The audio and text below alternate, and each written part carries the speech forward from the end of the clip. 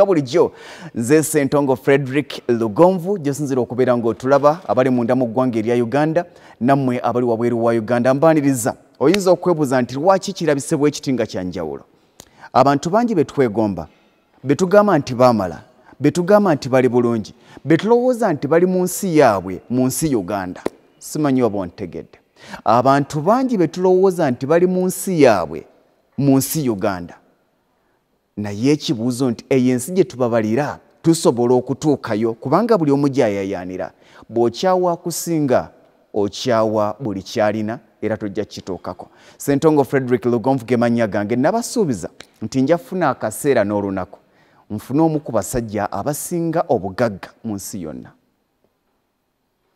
nga mu Uganda kizibu okumenya abantu abataano abagagga n'omuleka emabega ndi naye nja kusaba control sooka ompe kamera etunudde mu mwami Hamis Kiggundu yekka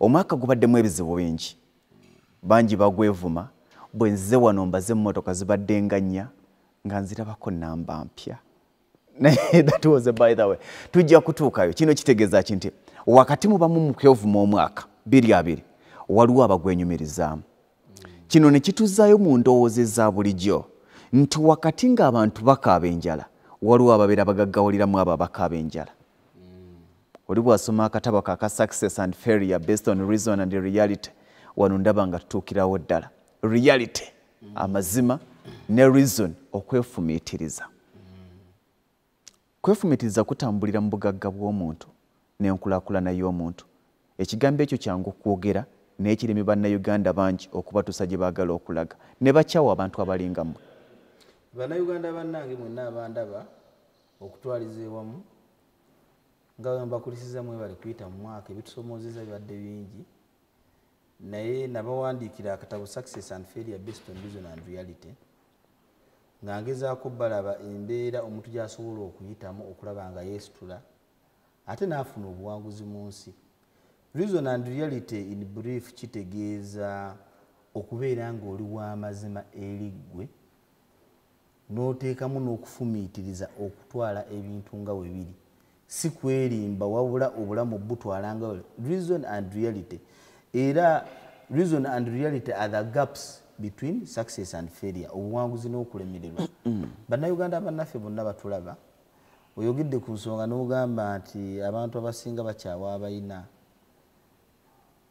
kisi kya butonde feelings are natural and emotions era nze sisobola kukyawa muntu nti lwakuba afunyeeko obukyayi lwakuba nnyina buba bujja kuba ffenna twatondebwa nga tukulira kuba bulungi era buli muntu yali agadde okubeera obulungi naye ate okwawuka mufe abamu kati nga nze omanyi ffe mu busiraamu tugamba nti buli ekibeerawo mu bulamu kibeera kigezo n'obulamu bwennyininyini kigezo kuba Katonda akutonda ku nsi ng'olina omusinza n'okubeera omuntu omukkakkamu eri gyali ng'ebitonde byonna ebirala n'abasinga tubeera ku nsi netufuna amalala ne tukola ki naye nze Katonda ngezisiza n'emmaali kuba agimpadde alhamdulillah naye ekigezo kyenfunyeemu nti nga ye nabagambye emabegakaawo abantu ensi tolina gy'osobola gikungulamu nnyo ne wobeera oli mu nnyumba nnene nga gy'olaba eno osigala osula mu kisenge kimu nga ye nabagamba n'ekisenge kyennyini osigala osula ku kitanda ate n'ekitanda okisulako oludda kati n'obeera oli wakulya mmere olw'essowaani ya mmere ki n'emmotoka nga woozirayo mu lujja tosobola kkeera ku makya n'ogamba ku luno nja kuvuga emmotoka 8 zonna yazifulumya era ovuga emmotoka ki kati obulamu bw'ensi tulina ekyo tusobola bukolako okuggyako kati ate nga ogambye nti obulamu kigezo buli Katonda kyakuwadde kibe kigezo eri ggwe kati ekintu kino nze nga Hamu Kamakogera kimpadde obuvumu ne ŋŋamba nti ogaggawala ng'omuntu tekigasa nga society gy'owangaaliramu banno bali ki wansi era byemu ku bintu byengezaako okukola nga woolaba abantu abasinga bagamba obugagga kyama naye nze navaayo ne mbawandiikira akatabo ne mbagamba nti bannaye okola bino ebintu wammanga osobola okufuna obugagga mu bulamu ate sinaki nga mbagambye Success and Failure based on reason and reality n'oba toyagala kumpuliriza ne mwali badderayo ku comments nateekamu n'omuntu olina okubeera ne good listening skills nabagamba nti ignorance actually the first element of ignorance is inability to know that you don't know. Obutamanya nti tumanyi kya butamanya. Obutamanya nti tumanyi kya butamanya. Ne buli wogula obwongo n'ogezaako okumanya. An open mind is open to success and all kugamba emikisa gyonna gyonna naye bannayuganda tebekkiririzaamu babeera bamanyi twalemu ffe tetujja bifuna ebyo byabahamu. Endowooza eyo ki nfu kuba ndowooza naffe eyo ndowooza yakulemererwa. Waliwo mu Uganda okyogera bulungi. Mu Uganda ke kali ke natandikiddeko nti tuli mu Uganda eyawamu naye ng'abantu abamu balina endowooza nti waliwo ensi y'aba Hamis Kiggundu mu Uganda. Waliwo gaapu nnene nnyo eri created ffe kennyini abantu oba waliwo embeera egicreatinga gaapu eyo eriwo wakati wa bamwami Hamis Kiggundu ne balugonvu esobola okubula. Ekintu ekyo kiwanvuko naye nga era embeera nkikuziza mu mbeera y'okufumiitiriza. Kati wano leero oluwange. Yes. Olaba nazimba amaka manene. Nnyo. Ne wano mbeerawo mu maka gano gonna gw'olaba. Naye olaba amaka gano nze ngamba kyali badde kyakuyiga nti Kiggundu ono gutukuze naye gutusomedde naye wano. Ejiment yemu. Asobodde okuzimba amaka gano nange nkola ki? Nsobola. Nze ng'omuvubuka njagadde nnyo okuteeka mu Uganda embeera eraga bannayuganda nti bikola ki? Bisoboka. Abaganda baagera olugendo ne bagamba nti amazzi gakulukira gye gatakulukutiranga nedda amazzi gakulukira gye gali gakoze eki? Gakulukutidde. Kati bw'olaba Kiggundu asobodde okuzimba amaka gano mu Uganda kitegeeza naawe osobola. Ate gwe n'oba togazimbye mutabani waali gazimba oba omuzzukulu. Naye ate omukyawa Kiggundu kati ffenna tulina kubeerawo nga tuli baavu nga tewali kigenda. Kyova olaba n'owoyita wali ku Express Highway headquarters zange zenzimbi eza agro industries. Era olaba nzizimbye mu kikula kya White House. Lwansonga njagadde nzimbe ennyumba esobola okwongera ku ggwanga value ate ne bannayuganda bannaffe bazzeemu amanye nti e White House gye mugamba mu America ne wano tugikola ki? Tugisobola. Twagala okukola ebintu wammanga ebizaamu eggwanga amaanyi. Abaana abato bano tutandika obbekkiririzaamu. Saawa eno tulina ekizibu mu Uganda nti gavumenti eno yagenda okujja mu buyinza nga bannayuganda tuli miliyoni 13. Saawa eno tuli miliyoni 46. Gavumenti emaze mu buyinza emyaka 35. Ekitali kibi kuba byekoze tubiraba. Naye kitegeeza ki nti tulina population y'abantu bangi nga bali wakati nga bali mu myaka gya gavumenti egyo 35 wakati wa 23. Kati Katonda yatutonda nga abantu nga tuba n'essuubi. Hope. Omwana wabeera akyali muto agamba we naaweereza 25 oba 3 nga nvuga benzi ng'eya Hamu. Akyali muto? We naaweereza emyaka 3 nja kuba nsula mu nnyumba yange. Kati osanga ali mu 33 wasula bamubanja oba enansana n'emmotoka atambuza bigere muli naafuna obukyayi muki gye yalowooza oggula tagiguze ennyumba gye yalowooza okuzimba tagizimbye naafuna obukyayi mutima ate emyaka ekyabutonde naafuna obukyayi mutima kyova olabanga abantu batandika okwekwasa ayinza okuva ku bazadde be nti baba batampa baba bataakola n'agenda ku baganda be n'agamba mikwano gyange kugamba yeekwasa buli kimu ogenda okulanga obusungu bonna bumalidde kuki ku gavumenti. Naye ng'amazima gali nti buvunaanyizibwa bwaffe okukolerera obulamu bwaffe. Yes, gavumenti wayinza okuba nga waliwo ebigiremye byekyakolako kuba tukkiriziganye nti okubanga mu myaka 35 okuva mu 80 tuba twali miliyoni 80 tuba twali miliyoni 13 saawa eno nga tuli miliyoni 46 kitegeeza tufunye difference y'abantu miliyoni 133 mu kaseera ako. Kitegeeza tubadde tuzaalira kumu nga bukyenkana buli mwaka tuweza abantu miliyoni namba. That is a sign of prosperity. Obungi bw'abantu bugagga. No, watabeera security abantu tebakola gye tuyita social basic structures nga family. Abantu tebatuula kuwasa. Nene mu covid ono ennyini olaba na Uganda emikulu gikyali mingi. Kitegeeza emirembe gyo weegiri naye tubulamu kiri ekya productivity. Kati abaana bane abaana ba myaka 33 33 bali desperate, bali energetic but unproductive. That is a misguided force. Kati kyobula banze nga hamu nagenda ningamba nti katukwatire ku government kwa naye mukirize bana Uganda bannaye. Government tujinenya nnyo ekigenze wala naye ate na weebuuze ng'omuntu okola ki kyokoze okulongoosa ku bulamu bwo n'okwongera ku ggwanga lyo. Ng'onenya government nti tekuyambye gwe ki kyotaddewo? Bannayuganda we kiba kyoto nga twagala kulya mmere ffe enku ezirina okukuuma eggwanga Uganda okukola ki?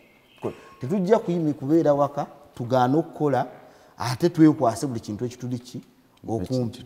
Era nze okukola ennyo njagala nnyo okulaga bannayuganda bannange nti ze mba kikoze naawe osobola okikola, naawe osobola okukikola. Wano wenjagalira ekimu ku bikunjagazaako nti oli muntu ow'ekigambo kyo. Njagala nkubuuliza ekibuuzo kya munnayuganda. Nkimanyi nti nawe wali eyo osobola okwebuuza ekibuuzo kyekimu. Oli myaka 25, myaka 35. Je age bracket yo omwana ali eyo ali myaka egyo yeebuuza nti asobola okufuuka Hamis Kiggundu omulala mu Uganda eno? Nate kyekibuuzo olwedde based on reason and reality nakikoze dda kuba Hamis waali kyenkubuuza ali nti amazzi gakula gye gatakulukutiranga nedda amazzi gakulukutira gye gali gakoze eki gakulukutidde. Hamis waaba azifunye Kiggundu n'okera omwana gwe bazadde enkya ne lwakuba twerwanisa nnyo ffe omusingi ogulina okukulaakulanya eggwanga lino. Kati gweolwanisa enkulaakulana ya Hamu oba weerwanisa kale Hamu naye tajja bikola naye anaabikola ffenna tubeerewo nga tuli baavu. Eggwanga linaakulaakulana nga tetulizimbi nga ffe bannayuganda. Ekimu oyogedde ensonga ndowooza abasinga gye tutambuliramu ku mirimu mu makampuni na buli wamu. Hamis Kiggundu atuuse watuuse. Omuntu okujja okwebuuza nti Hamis Kiggundu atuuse atyawo bwe tusomye ffenna bwe tubadde ffenna atandika kumulabanga omulabe we n'atandika kumulwanyisa. Tukyawanye abatusinga okusinga okubasembeza. Oba oliawo nga kiva na kummwe nti bwe mutusinga muyingira ensi eri endala. Naye ekirungi ekikiriko we ngamba success and failure based on reason and reality. Hamu waaba akoze n'atuuka watuuse. Ekisooka eno ennyumba teyaliiwo nazimba ki? Nze buli kintu kyennyina nakivuba oyo namumenya nenziramu ne muzimba buto. Eri yonna nagizimba factory ndi musajja muzimbi. Kitegeeza ebintu bino mubirabye nga ttaka kkalu ne mujja ne mubiraba nga emisingi gisimibwa ne mubiraba nga bifuuka ebizimbe ne mulaba nga mbiteekamu businesses era ne mundaba nga ngaggawala. Hamu waaba akoledde wano we nakoleranga mu kikubo wali n'edduuka lye napangisanga basobola okugamba nti Hamu yali yatandikira wano n'ebigere byange bikyaliwo.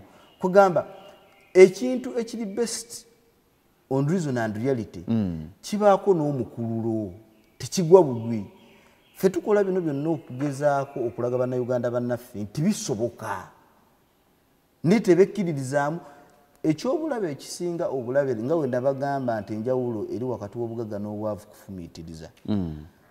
Mu bwongo woba okikkiriza era nga ne bwongo okiyina nti toligaggawala nkulayira tojja gaggawala. Ne mu bwongo woba okiyina nti nze sente zisinanafuna naye siri mwavu. Waliwo omuntu nga talina sente nga si mwavu. Ffe tukimanyi mu mbeera za bulijjo nti bw'oba toyina ssente mu nsawo oba mwavu. Naye kati gwe lugonvu. Yes. Sente we zikukuŋŋaanirako olwo ofuuse lugonvu omugagga we zikuvaako eryo erinnya limaiguratinga teri permanent. Ery'obugagga. Oba oziina gwe lugonvu mu mugagga lugonvu we ziggwako erinnya ligenda n'osigaza eriryo. Kiringa omuntu waafa tebaddamu kuyita linnya lye bakuyita mulambo kuba oli omuntu aba akoze eki aba akuvuddemu. Kati bye tukola ebiseera ebisinga bye byattractinga sente ndowooza y'omuntu. Okufumiitiriza kulinga magnet. Buli w'ofumiitiriza byokola bikyuka n'ennyingiza ekola ki? Ekyuka. Naye bannayuganda baagala kutambulira mu kwerimba. Actually kisanja kino tusalire Katonda atusaasire bino ebyokulonda byonna tubiyitemu naye nga ekisanja kino ekiddako eky'emyaka 5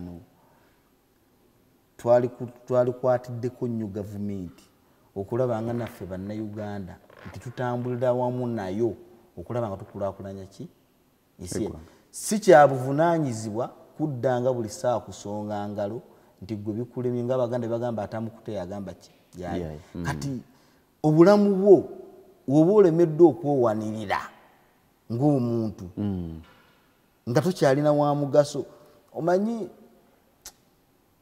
saagala kwogera bubi naye omuntu taba mwavu wabula ndowooza yebeki yemufuula omwavu kati omuntu buli wakyusa endowooza buli kimu wamanga kikola ki kikyuka ate obugagga mulina okukkiriza nti bubeeramu kye tuyita struggle persistence consistency kitegeera mukulufuubana mwe tujja kituyita obugagga kati gweoyagala otya obugagga nga tokoze nga tobutakabanidde ng'abamu bagamba eŋŋombe egamba nti wowe oyagala okugenda mu ggulu osooka kukola ki kufa kati tosobola kufuna bugagga okuggyako ng'obukoleredde ne bannayuganda bo baagala bintu byabwe tewali gavumenti egenda kujja egabe sente ki zabwerere era tusigala tulina okukola omuvubuka ali eyo byonna obyogera olina kukola olina kutandika waliwo abantu abali in fact percentage enene y'abavubuka mu Uganda babuuza ekibuuzo kimu nti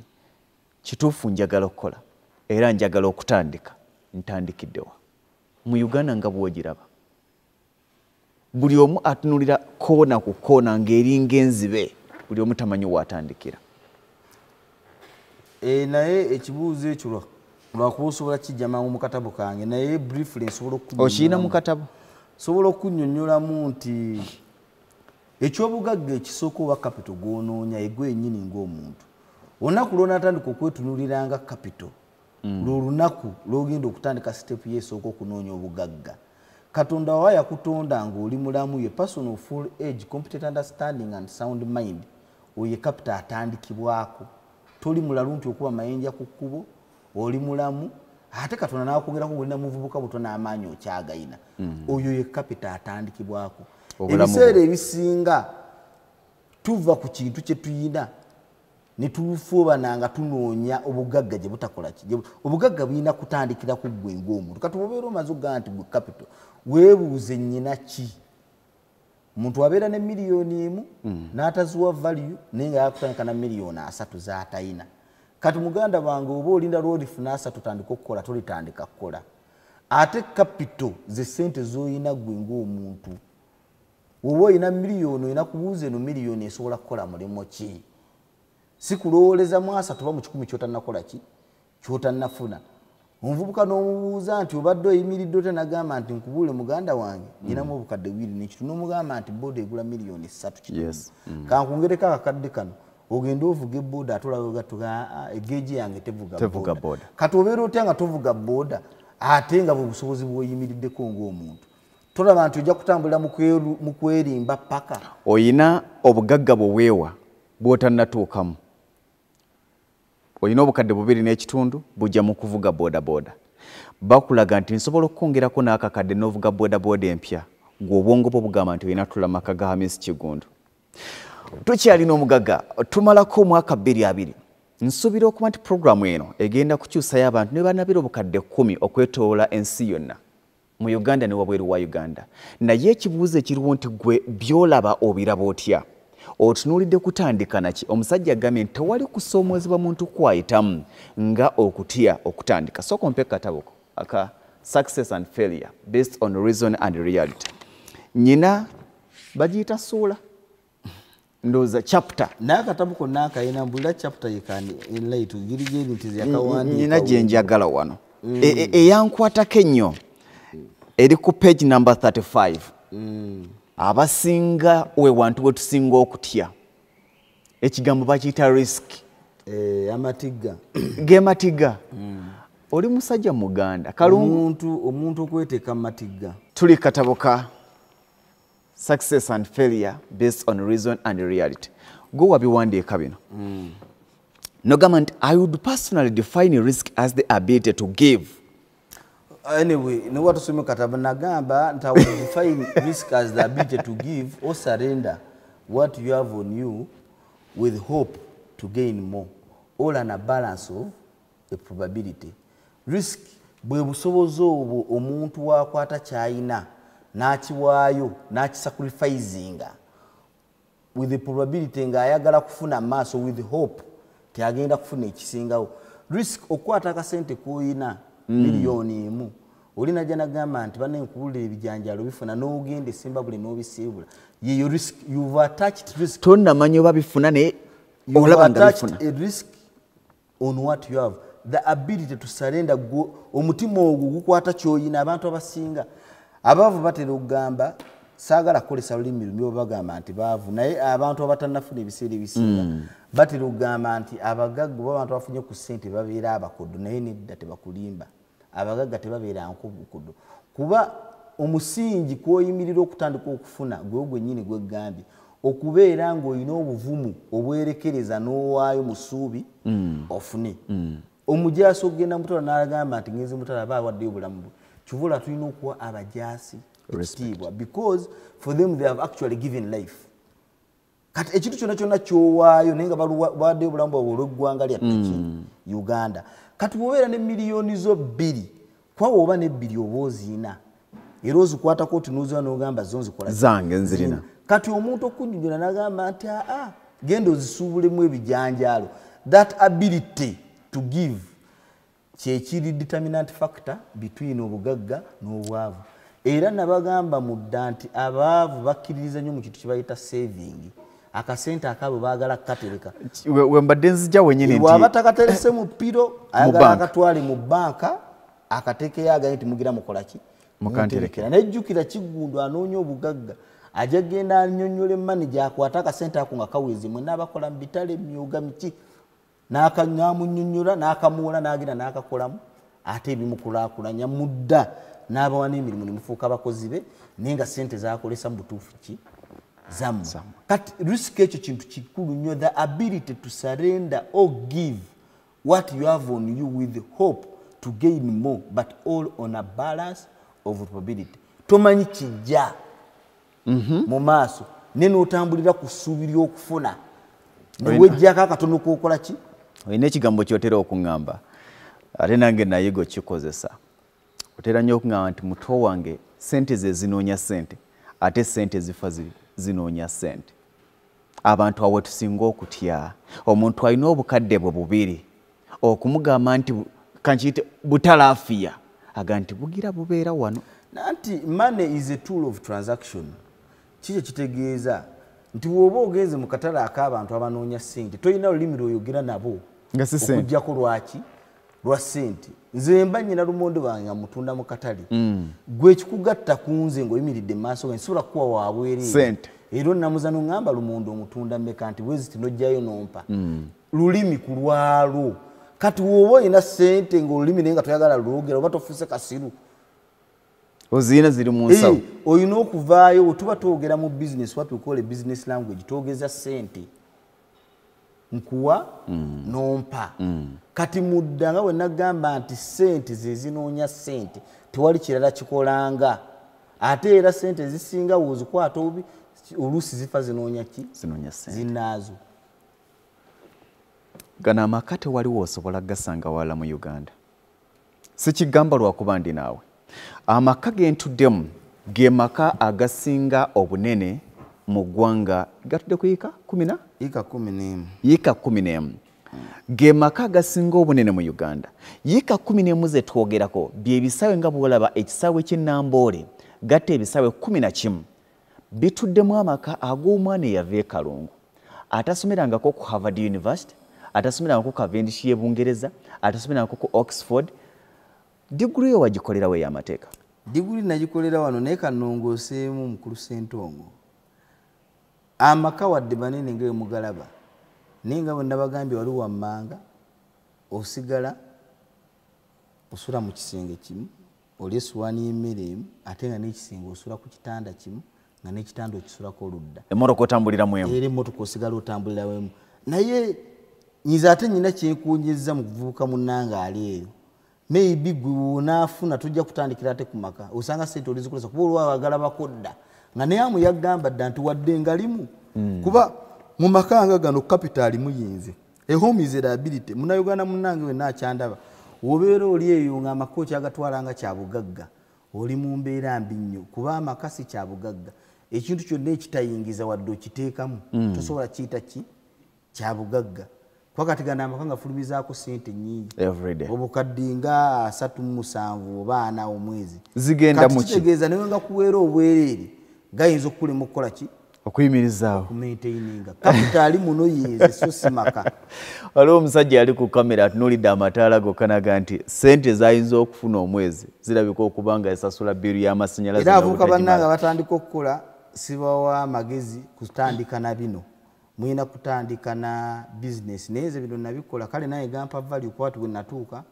nkolagana n'abantu ab'obuvunaanyizibwa wabaze n'alaba nga wosula abavunaanyizibwa naki ate kyongera ku trust nembeera nga mutambulira wamu kitegeera amaka kyabugagga ku musajja naye ate nga si kyekintu kyolina opapira ennyo kuba tekizaabula kikola ki ate nga mujjukire nti obugagga kyetuyita obugagga it's a matter of balancing incomes and liabilities bwe kasita obeera nga ennyingizayo ntono okusinga ku nfuluma yayo then onaatera okuva mu bantu abadde balina n'otandika okusemya n'ogwa kati tukola nnyo okulaba ng'ennyingiza yaffe always ebeera ki waggulu naye wonadda mu bintu nga bino ebyokugula amaka nga tulina kuzimba amaka ag'ebbeeyi ng'agahaamu kugula mmotoka ng'ezahaamu nga tulina seetinga misingi eri wammanga ngayo mulaba nnyina ebizimbe bingi na biki byenkola so olina kusooka kuseetinga bizinesi so sinnya ate kizitwala kasita weekuba mu tooki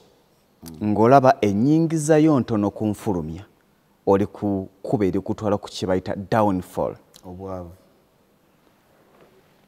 kasita weekuba mu tooki ng'ennyingizayo ntono okusinga enfulumya kitegeeza nti oli mu kkuba eri kutwala mu bwavu gweomukozi akozesebwa ofuna ssente mmeka omwezi osaasaanya ssente mmeka omwezi tutandikirawo katuveeko mu kuwummula mu katini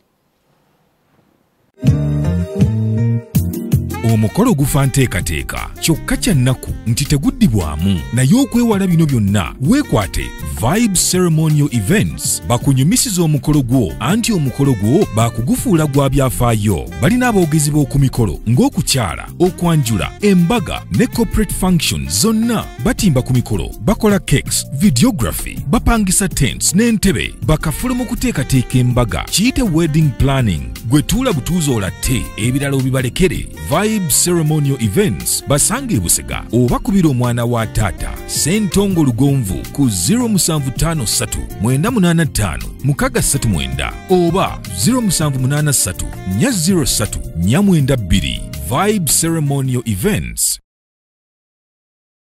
tukyali fena okyali nange Sentongo Frederick Lugonvu ndina omwami Hamis Kiggundu mu bubaka obumalako mwaka 2020 bugenda kukyusayo abantu obukadde abali mu Uganda n'abali wabweru wa Uganda kiri gy'oli okufunamu ekyokuyiga eyinza okuba ng'ezimu ku nsonga ezoogerwako zikwatako butereevu time eno ogenda gyeyambisa otya okukyusa omwaka gwo 2021 ogenda okuguyingiramu nga oli lugonvu omulala okusinga ku lugonvu wa 2020 oyingire 2021 ng'oli lugonvu atatunuulira bizibu bibadde mu mwaka naye atunuulira butya bw'ofuniramu ebyo ebizibu abalabe bakaaba bwe nolabamu obuwanguzi. Mwami Hamis Kiggundu, twagenze okumaliriza nga bingi ebyogeddwa okuwummulamu. We tuwummulidde emu ku ssuula gye nsomye mu katabo kuba giyita reason n'oginnyonnyola mu Luganda nti bakuyita okufumiitiriza. Kyangu nnyo okwogera mu Luganda okufumiitiriza kwe kulowooza ennyo okusooka ku ndowooza eya bulijjo. Naye ekintu kigazi ate nga mu byonna bye tutunuulira abantu tulemererwa kubanga tetufumiitiriza. Kituufu, from a basic perspective, from my definition within even the book, nagamba thinking is basic, whereas okufumiitiriza reasoning is a little bit deep. Nengamba reasoning is a deep critical analysis of the prevailing circumstances around you before making a certain decision which at the end of the day will be the determinant factor of your success or failure. Kyetulina okukkiriza muganda wange, life is basically challenge and the world is a battleground. Tubeera mu bulamu nga tulwana bulwanyi. Naturally ekyokubeera ng'olina olubuto kikkakatako okubanga okola kubanga olunoonyeza ki ekyokulya. Kati ekyolubuto kyokka kiraga nti omuntu alina okubanga akola ki ng'akola. Ne kati buno obuntu obutonotono lwakuba tulemye okwadjusting our minds to the realistic facts. Man lives in a challenge. Buli lunaku olukya it is a test. Obanga akedde okufululubana naye bannayuganda tebaagala kikkirize. Nawe olina ebizibu by'osanga buli lunaku. Ate ebizibu byange binene nnyo okusinga ebibyo naye lwakuba byawuka bwawusi. Ebizibu byawuka sayizi. Kati ebibyo ekizibu omuntu akedde mu kibuga okunoonya emitwalo 2 n'omuntu akedde mu kibuga okunoonya obuwumbi obubiri. Mwenna bababuuza nti bane mu kibuga mwakedde kunoonya kiziba ssente. Omuwendo gwe gukola ki? Gwe gwawula. Ebizibu biba bizibu. Ate temulowooza nti omuntu wabeera agaggawala tafuna bizibu. Ebizibu gaggawala nabyo bizibu bye bikyuka.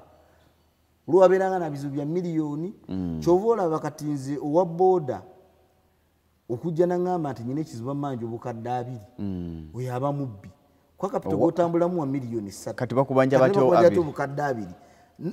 Ebizibu bikula n'engaggawalayo. Era ffe abali ntuba n'ebizibu bingi. Kati saawa eno nwanisa banka zonna temukimanyi. Ekyo ekizibu kyendi mu kulwanisa kyaggwanga ddamba nwanira abantu miliyoni 46. Obulamu bwabwe ne kituula ku mutwe gwange. Bayinza n'okikuttiramu era nga wena bagamba emegakaawo because I'm fighting for independence of the Ugandan economy. Lwansonga nakizudde nti the foreign circumstances around us have been designed, the systems, structures and policies have been designed in such a way nti tetulina gaggawala, tulina limiti kwe tulina okukoma. Kiringa wonna okusibira mu nju eno nga nsibiddemu akakadde kamu negamba Lugonvu okusibidde mu nju eno njagala ofulume ng'olina obukadde bumeka? Bubiri. Tosobola, tolinawo obujja kuba mu nju mbeeramu akadde ki? The circumstances and perimeters under which we are swimming have been narrowed to a certain level within structures of systems, financial systems and policies. Kintu kya nnaku nnyo temujja kitegeera kati bannayuganda bannange abasinga nemmwe mukimanye nti ezimu ku nsonga ezibakuumidde mu bwavu lwakuba our financial system, structures and policies abasajja bano bazikwata ne bazitugga. Olina okuba ne wookoma. Kyova bagamba ow'amaanyi talwana kuba lwa nsonga you can get a certain society to work for them forever. Ate naffe tuba tunoonya obugagga, situyanta obugagga tubunoonya ffekka. Era ojja mu nnyumba eno osangamu n'abanfumbira, osangamu n'abannongooseza ennyumba, osangamu n'abalongoosa amaato.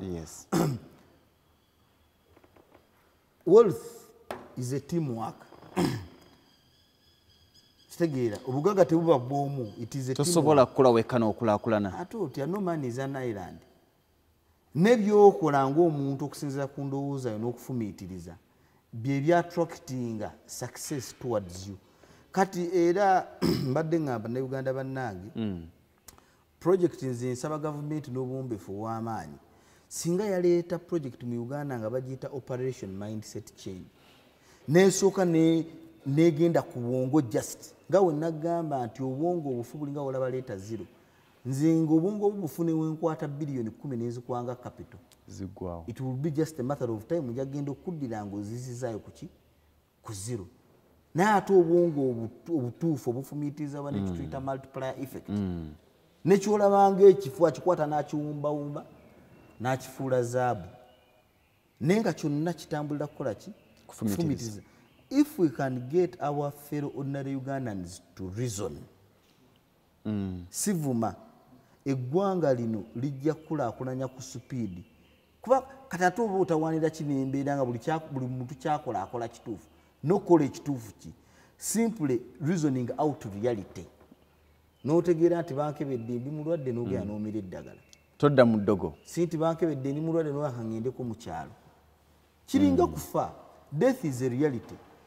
Ekyokukkiririza mu kufa kyakufumiitiriza. Lwa nsonga lwaki omala amaanyi nga amaanyi n'ebiseera nga weeraliikirira ekintu ky'omanyi nti kirina okubaawo ate nga tokirinaako control wadde obudde okinabeerawo ekyo kireka buli ffe abasiraamu tugamba alhamdulillah kati nzi sitya wadde okufa kuba nakkiriza tinako kyekuli ate kuyina okukola ki okubaawo ate nenzikiriza nti sikuyinaako kumanya wadde obudde okunaabaawo kati wakineeraliikirira ekintu kyesitayinaako buyinza nakusalawo abantu tugamba nnyo nti byonna mwami Hamis Kiggundu byayogera tubikoze era oyinza okwogera byonna kyekiri kyewogera nti ebiseera ebisinga emyaka egy'ekivubuka abantu bali mu mbeera ey'okwekyawa olinaga nti ogamba okutandika tutandise ogamba okulowooza tulowoozezza obukulowooza kwaffe kuyina kutambulira mu Uganda nga bw'ogira bakulu leero kati ogamba otya nti byonna byakola tubikoze ate nga tunafuna ssente byayogera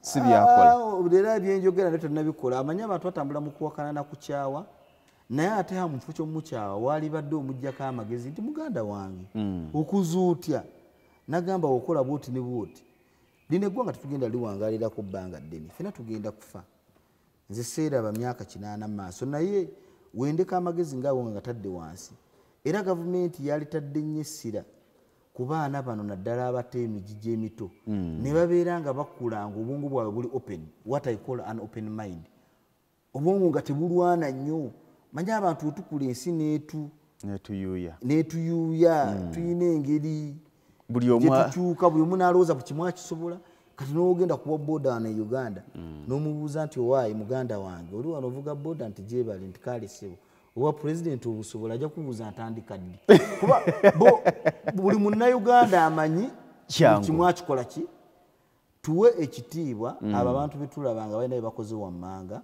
okulaba nga ensi yaffe ebeera ki ebeera bulungi ate tuve mu mbeera omuntu afumiitiriza tabuguma n'omusanga ng'agenda n'empewo oba nekibuyaga nti embeera ze n'abuguma nnyo nedda yeetegereza tosobola mugamba nti kati ekisinde kizze n'omusanga nga agwa ebigaa omuntu afumiitiriza agamba nti 1 + 1 = 2 it is never 3 or 0 or 4 if it comes to 3 or 4 then there is a problem omuntu afumiitiriza buli kyomuleetera ayagala omunnyonnyole yakubuuza kino obadde oŋŋamba net what justified end kyova olaba nkubira nnyo bannayuganda bannange omulanga n'ebintu byetugendamu ebyokulonda wadde saagala nnyo okugenda mu byabufuzi naye mu kyo tukulembeze ki ekisinga obulungi eri eggwanga lyaffe Uganda nze sula kubeera waŋŋumba egamba nti baligwawo batulyokya tuliguli kati ate omunaalyokya mumugenda fuga kinga mulyokyeza ffena mutuse mutumazeewo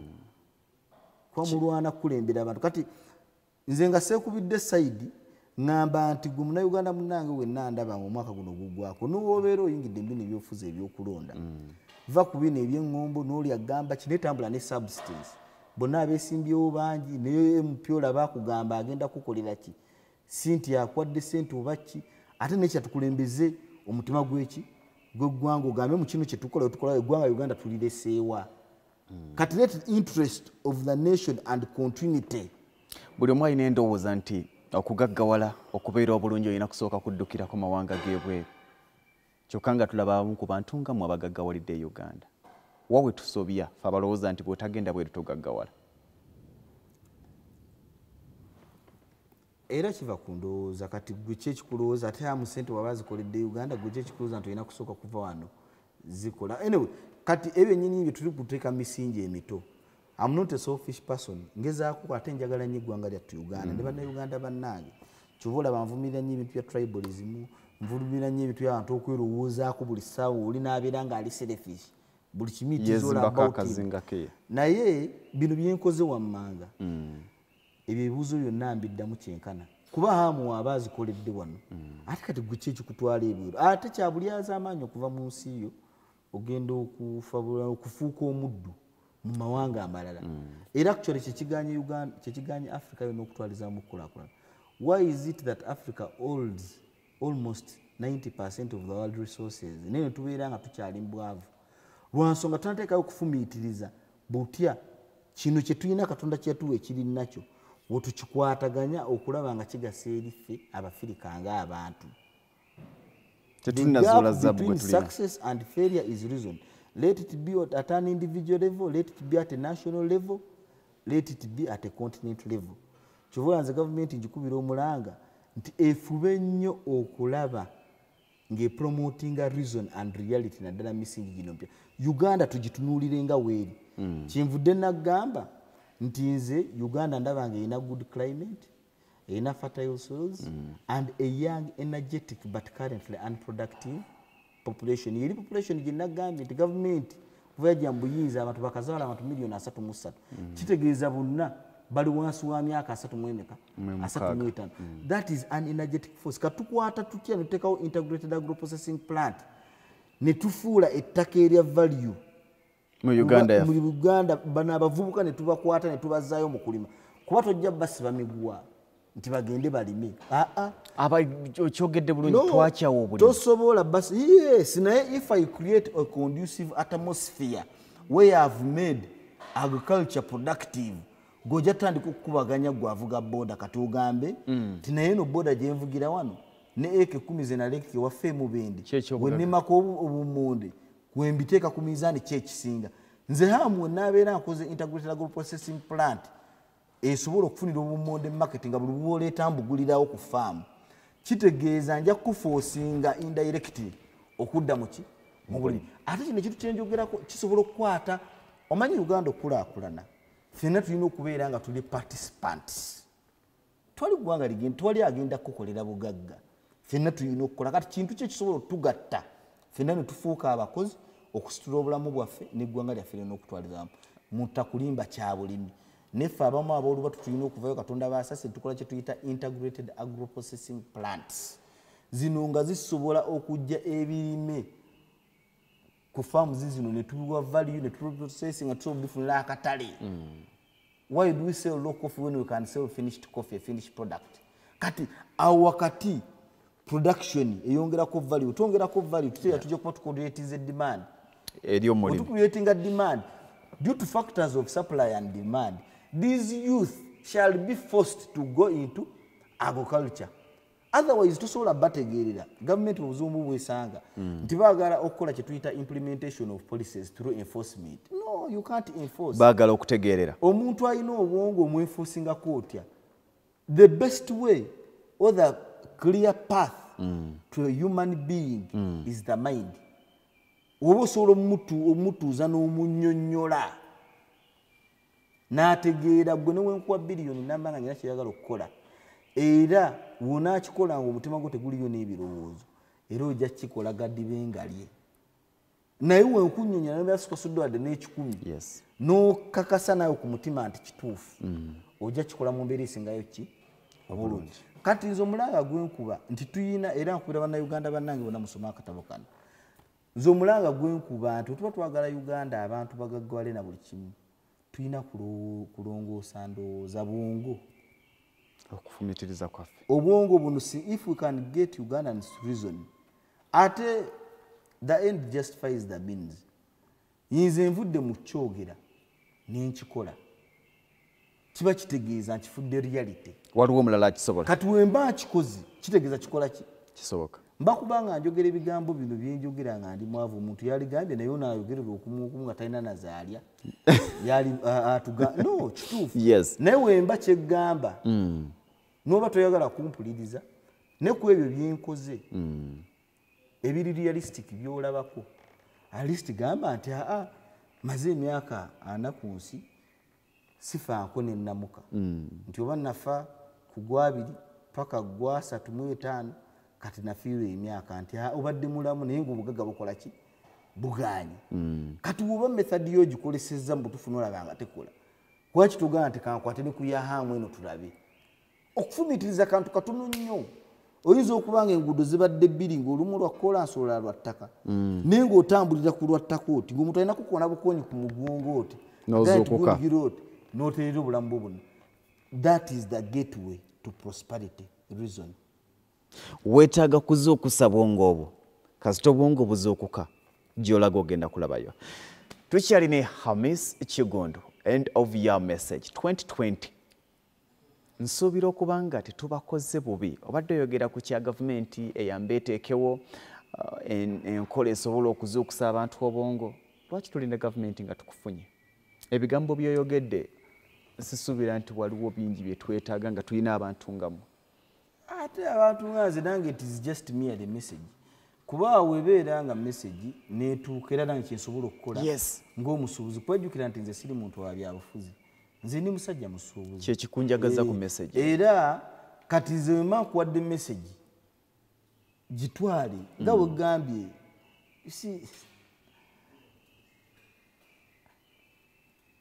ekyobwavu ekikulembera obwavu butamanya nti oli mwavu naye olunaku lwokkiriza ne weetunula mu ndabirwamu n'okkiriza nti mbutuufu siina lwolunaku lujja okutandika okukola kuba obukozi bw'abantu banoonya bafune ne kati wooba oli mu kuwakana okw'enjawulo buli ssaawa nga lweweetunula mu ndabirwamu gw'omanyi wamala lwakuba wagula emmotoka owuuba obusumuluzo ofuna akasente akatono gunobeera nga oli contented ate abavuka yembeera abasinga gye balimu twematiza then what is the essence of you ever thinking about going to work tulemeddwe okukola lwa nsonga twerimba nti twamalayo yes which is wrong okyakeera ku makya nobeera ne pressure eryawo mwami Hamis Kiggundu nti kati nyina ozuuka ssaawa mmeka olunaku okuuma ssente kintu kizibu nnyo okusinga ozikola serious okyalowooza nti ssente zisobola okuggwako sobola okuwa example ntono nnyo oyita ku bavubuka olina gamba nti muvuga emmotoka ez'ebbeeyi katulinde okulonda ku kwezo zijja kuba zaffe I'll give you an example n'okulonda naye kutabaawo nenkwata emmotoka eyo nenjikuwa nga tolina mulimu bajja kugamba service obukadde buna enywa amafuta mayitirivu ejja kufa akuuma bagamba obukadde busatu kati kitegeeza you don't have the mechanism nenaabeera njikuwadde buwi tosobola weeba ekizibu kyo kibadde emmotoka naye nze ndi mukugamba nti ennyumba eno gambye nti magimaleko kyekana obukadde 4 omwezi to maintain it biru z'amasannyalaze kibakozi middo biki naye newenjikuwa obuwi nga tolina mulimu tosobola gimaintaininga kuba mu myezi 3 bajja kuba bakubanja obukadde 12 okugirabirira obulabirizi yes kati kiba kitegeeza oba tojja jimiza naye kyendi mukugamba nti kankuwa embeera eyeegulira eyiyo oba eyeezimbira ennyumba eyiyo ng'oyita mu kufumiitiriza emmotoka gamba nti ze nonaakuwa eyo mu myaka 5 mu maaso oba 10 ejja kuba ne ku mulembe yavaako nga tosobola tulina emmotoka zetukyavuga ezaabeerangawo zi 5 mu nnyo ezedda zaalagawa zi pijoti kitegeeza ne wenjikuwa esobola nenjagala nkuteeke mu mbeera I kickstart you nga neerijja mu maaso oligivuga n'abaana bo n'abazzukulu balyegulira eyaabwe nekino tukirina kiteeka mu bwongo tulina kulongoosa bwongo bwa bannayuganda ntubagamba nti bannange mulina okwekkiririzaamu mulina okubeera nga mulina focus and vision mulina okubeera nga mulina persistence mulina okubeera nga mulina self responsibility okkiriza nti nze ndi buvunaanyizibwa bwange obwekulakananya ng'omuntu mulina okubeera nga mulina good listening skills ng'omuntu bw'aba ayogera osooka n'omuliza towakanirawo nti ayo hamu talina kyasobola tugamba embeera eyo mbi nnyo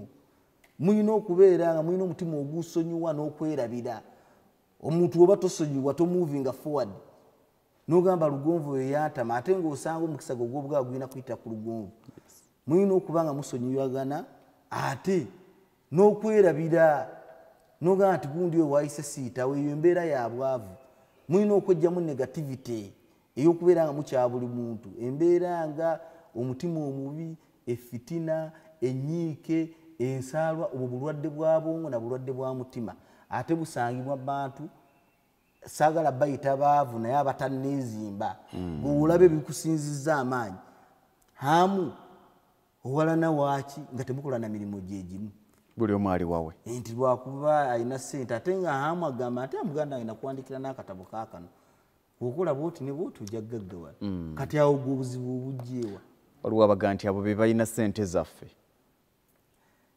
era nakyo tukiwulira naye era kyekiri kyeggambye tize ssente ezange nkolankole mu empire yange nze capital era bwenvaawo tewali kijja kuddamu kola ki kugenda maaso kyobola naggamba nti ssente bakolankole ssente tebazibba ssente tebazisikira kuba nakunnyonnyola wamangu omulundi guli neggamba nti ebintu bino birimu emitenderwa waliwo kye tuyita wealth mulimu kye tuyita rich mulimu kye tuyita poor mulimu kye tuyita failure ebintu bino nakunnyonnyola wamangu biri bina A wealthy person is that akoze Katonda n'amusaasira nga asobola okwetuusaako buli kimu nga he has substantial incomes without liabilities.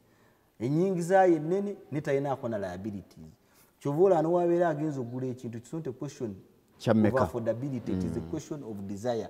Waba ayagala essimu ne bamugamba miliyoni 8 tabagaidinga agamba mugiteeke wali ng'omuwa ssente ze. Ate omuntu omugagga ye abeera wakati, abeera alina ennyingiza naye nga n'enfuluma ekyali ki nene. So a rich man abeera managinga incomes and liabilities. Kitegeera, the moment he mismanages whatever he is doing and the liabilities move ahead of the incomes, abeera agenda kuva mu bugagga adde mu bwavu.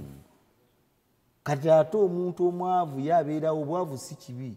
Obwavu is a temporary state where someone has little or nothing at all. Oba tonnafuna bufunyi. Naye nga wookola ebintu waliwo wammanga ng'okufumiitiriza nga we nagambye nti toli mwavu, sente z'otannakola ki, z'otannafuna singa oba n'endowooza entuufu. Woozuukukira oti? Woozuukira n'ogamba kuba ebikola we birongooka, n'endowooza n'erongooka, n'ennyingiza erongooka, n'obugagga obukola ki? Ofuna. Naye ate omuntu eyalemererwa olugamba failure, bannayuganda abasinga we bali. Bo tebekkiririzaamu, bamanyi twalemererwa, tebakkiriza mu mbeera yonna, bakyawa buli ayina. Kati gwona anoonya otya ssente nga wakyawa abaziina? Buli lw'omulaba olaba nga tajja gy'oli. Era waliwo omusajja yagambanga nti show me your friends and I show you your future. Because abantu b'otambula nabo bakola kinene nnyo, endowooza zaabwe ziba za kuzimba. Munyumya bintu bya kugula mataka. Omuntu abeerawo nga bakwano baali productive, buli wanyumya temunnafuna, naye ng'olaba ebirowoozo biri waggulu. Show me your friends and I show you. And I will show you your future. Kuba ujjako essimu yo nfune gundi wano. Actually kyobola nawandiika mu katabo ako ligamba ba failure, they are never too late or too early for an opportunity. They are always present but off guard. Womuleetera ekintu ekikola n'omugamba walitadde muno kasente ng'agamba ezo sente z'oŋŋamba oba tugeze miliyoni mu ng'agamba ezo sente entono nnyo sikiwa oba kinaakola. Womuleetera kino n'omugamba kyetaaga miliyoni 10 ng'ajjanga agamba nti miliyoni 10 sente z'oyogerako nga nnyingi tezifiiremu. They are never too late or too early for an opportunity, but they are always present and off guard. They tend to think more than a university professor, but do less than a blind man. Era namukatonda biwandiikamu. Beefuula abalowooza ennyo naye ate nga tebafumiitiriza. Okulowooza ennyo si kufumiitiriza. Yes. Okufumiitiriza is attached to reality. Nokkakanoga nti kati mbirabye ntegedde ndi mwavu ntandikirawa. Ekyokukkiriza nti oli mwavu kya bugagga. Nokkiriza nti siina mulimu. Kati okkiriza nti ndi mwavu, kati n'ogamba kati bwavu njagala kubeera mwavu nti nedda nti kati mbukoledde ki? Ekibuuzo ekyo kikujja ewaka n'ogenda okole. Mbadde mbikudde akatabo kano. Naye we ngenda okujja wano. Ekitusumbuye mu 2020 kyekyokukaabira ebizibu mu balina ebizibu ne batulaga nti ensi yonna eyina ebizibu. Naye mbamu akamala okukaabira ebizibu nga munywedde n'omwenge mbu okwemalako ennaku oba otambulanga emmotoka egenda okukoonola ettamiiro eri ku BH. Company and friends tujja kujjawo maaso awo. 2020 okunoonyeza obugagga mu ssawo. Tujja kujjawo maaso. Oyina w'otugambye tusookerawo. Ndowooza ensi yonna weeyagala okumanya. Abantu b'otambula nabo ke kali kaga nti show me your friends, I will show you your future. Emikwano gino giritamininga ki ku kye tulina okubeera maaso gaffe. Osalawo otya omukwano gw'omutuufu? Productivity. Kati oyina mikwano gyo mbadde njala gikolemu assessment. Ogambe naye nyina Sula, nyina Moses, nyina Adamu. Bonna nyina Kenneth, nyina ani, nyina Jalia, nyina Sara. Otandika bakolako assessment naye ku bantu ki ekingatta naye. So otandika okukola omukululo naye ono ki ekingatta naye ati ono tunywa ffenna omwenge.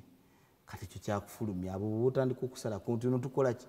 Ne waliwo oli akubira essimu gogamba nti akutaanya buli saaga ne gundi nalabye tugendeko ekibogendo bangambye oyo aba akutawaanya ate gw'otayagala. Twogera ku 2020 mu gumu. Yes. oyo yaba mukwano go awo nyini ekino baga tekikola omukwano. Actually emotions defeat reason. Mulakwa mukoleza kigambo friendship. N'ekino okugatta n'omuntu ebiseera ebisinga kyali badde kyakkulaakulana n'afuna. Bwe muba temugatta omukwano ogutaliimu productivity si mukwano, ebyo biba byanswa. Ate ogamba oti oli mukwano gwe nga ne mukusaba ebbiri ez'emmere tosobola zimpa. Tukaba ffenna tusinda ffenna ennaku gw'omanyidde ennaku yange. Bali abalala bwe mbagambako bankudaalira bangasaagala kukola buli kaseera bagambira mutamiivu. Abo tubakyawa nnyo ne twagala ntuga nti wamma tofaayo nange ndi mwavu. Nanti kati kyembadde gamba wali mmanga nti okwetwalira mu mbeera abavubuka mulina obuzibu mwetwala mu mbeera eyeesaasira buli ssaawa. Kati woba teweeyambye ani anaakuyamba? Nze gambye nti obwavu ndowooza kiba kitegeeza niwe naakujja wano ng'endowooza yonfuna enkutwala e London era ojja kusigala n'endowooza y'ekyavu. Kati nze naakutawuluzaako nti obwavu nga naawe wennyini tosobola kwetaasa. Omuntu alina okwejja mu bwavu alina kubeera ggwe. Endowooza yo bw'eba njavu naawe obeera mwavu. Mutuufu omuntu ow'endowooza enfu tubye ffeeriya lwakuba ngezaako nnyo okukolesa olulimi olusaamusaamu olutali lwa kujereegerera oba muntu kunfuna bubi. Muntu ayinza okugamba Hamu ayogedde bw'ati lwakuba ayimiridde bw'ati. Naye ng'amazima nti bw'owangaalira nnyo mu mbeera eyo eya ffeeriyalizimu n'ofendowooza n'okyawa abagagga n'obeera ng'osiba mu mwenge otuuka ekiseera nga mutuufu toli mwavu nga ggwe bwavu. Otuuka ekiseera nga toli mwavu nga ggwe bwavu. Because how can you describe poverty? Waliwo obulombolombo bw'obwavu. Omuntu asiiba mu mwenge nga takola tasobola kulabirira abaana be nga y'embeera gy'owangaaliramu. Tulaba nti obeera ofuuse bbo naye nga toyimirirako kulowooza nti naye ne weekangamu nti naye naalikyusizzaako. Abantu bangi wakyogedde nti ekisookera ddala kasita omanya nti oli mwavu obugagga kya bugagga okumanya nti oli mwavu. Kyokka abantu bangi tumanya nti tuli baavu ne tumanya nti tuli balwadde ne tugamba nti nze nazaalibwa kuba mwavu ne twematiriza mu mbeera eyo embi. Tugenda tutandikirawo nga tukomyawo. Omukolo gufa nteekateeka kyokka kya nnaku nti teguddibwamu naye okwewala bino byonna weekwate Vibe Ceremonial Events bakunyumisiza omukolo gwo anti omukolo gwo bakugufuula gwa byafaayo. Balina aboogezi b'oku mikolo ng'okukyala, okwanjula, embaga ne corporate functions zonna. Batimba ku mikolo, bakola cakes, videography, bapangisa tents n'entebe, bakafule mu kuteekateeka embaga. Kiyite wedding planning. Gwe tuula butuuzi olatte ebirala obibalekere. Vibe Ceremonial Events basange ku ofiisi yaabwe gali kwoleka ku kizimbe gaggadde ekya Ham Towers opposite Makerere University Main Gate oba kubira omwana wa taata Sentongo Lugonvu ku 0753 985 639 oba 0783 403 492. Vibe Ceremonial Events. Mwami Hamis Kiggundu, mu katabo kano omuntu akasoma tasobola sigala kyekimu. Kyokka kayinza omuleetera ebintu bingi mu bulamu bwe. Kamuleetera obuvumu, kamuleetera okwekkiririzaamu. Kyokka obuvumu obungi oluusi kibi. Mbadde nsoma peegi ebadde nga yaanamu kanjikebere wano. Erabika eri wano. Peegi gye nsomyeko ebadde ku plan and what?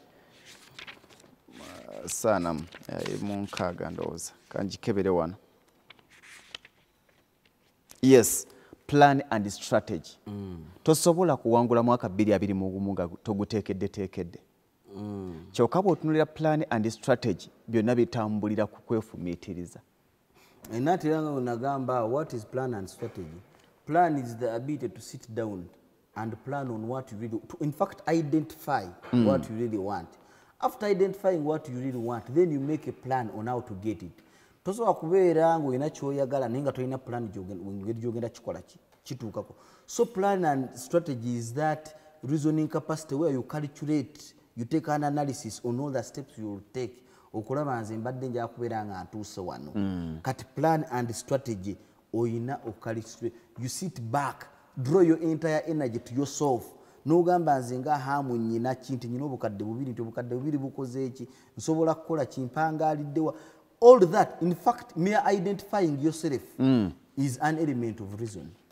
Okwa identifying anogamba nti nze Lugonvu nyine emyaka 2 mu bwegiti nasomera gundi ne gundi newe okubako perimeter nogamba ogenda majjawo mba nerimbi eno gira newe zula kwezula because you can only start with what you have. Ebuli oyagala okutandikira mbire osanga ogwo ojja kwagala okole business ya $2,000,000 ng'osangibwa ne $5,000,000 5 ziteekemu esigale ng'ebanje 15 toyina ogenda zikyo 5 zifiiremu ogende roddemu ekembo ofune $10,000,000 ate oyagala okukola eya 2 wonamala okusuulamu 10 esabe ziri endala 10. So nga we nagambye 1+1 = tunoobeera ng'okola business g'omusuubuzi munnanga ndaba naye ng'owulira mulimu ekitagata. Whenever there is an hardship, just know there is some. Weluba lujjegere luteeka okubanga nga we nagambye nti mu Uganda government egezezaako nnyo okusomesa abaana mwenna basome UPE. Government egezezaako ennyera tugisiima nnyo okulaba ng'egemya abaana tebakyalwala polio ne bakula, naye ate awo wakati waliwo that circle of productivity tebannafuna nnyo kyakkola. Bamaze okusoma omwana ali awo ali myaka kati bakuze baweze emyaka 3 omuntu alaba akunukkirizaana ajula ogweddalu byonna byali asuubira tabiraba.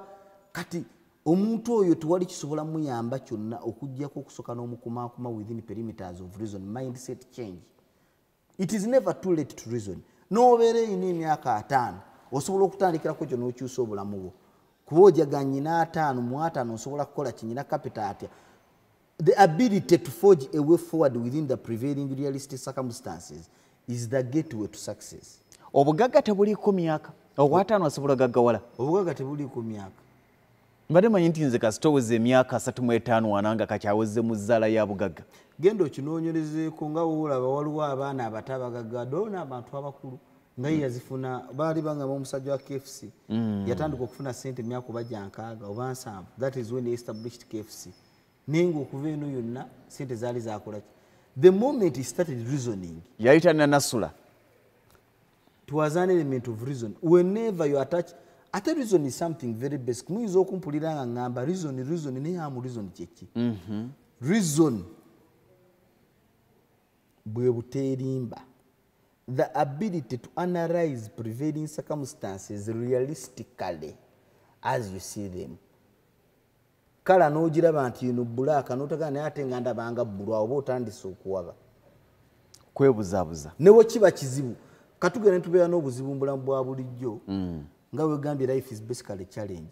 Ne how can you forge a solution to a problem you have failed to understand? Woba tonategeera kizibu kikuluma. Tonategeera kikwavuwaza. Tosobola kuva mu bwavu. Tosobola funa ddagala lyakyo nga tokimanyi. The ability to draw your mind to your problems helps you identify and study critically what the actual problem is. Nofuna ne weight yakyo. Kati kizibu ekyo obeera otegedde n'ogamba bankebedde ndi mulwadde. Womala okukkiriza mbulamu nti ndi mulwadde nga kamira eddagala. Kizibu bwe kitegedde naye wedda mu wakagano ogenda kufa ogenda kufiira mu masabu. Kitegedde. It is as simple as that. Abantu bangi balina ssente era bangi tubalabye. Ekimu ku bikuuma ssente z'abagagga we twagala okuzuula. Olina omuwulira nti ssente aziina, ayina obukadde, ayina obuwumbi. Oluvannyuma lw'emyaka ng'ebiri ne ziba nga tezikyaliwo. The rich and wealthy people are mentioned above.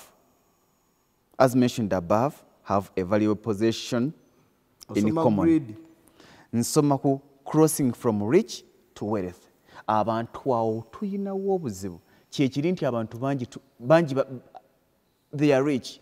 Naye tebagwa mu ttulu balina ebyabo. Nanti era owuzikawo page eddako ojja kulaba greed. Whereby I say it is only greed that can bring you from being wealthy to poor, or from being rich nekuza mu poor n'otadda muki mu wealthy. Because ebiseera ebisinga twagala nnyo naddala liabilities amabanja gano ge mulaba.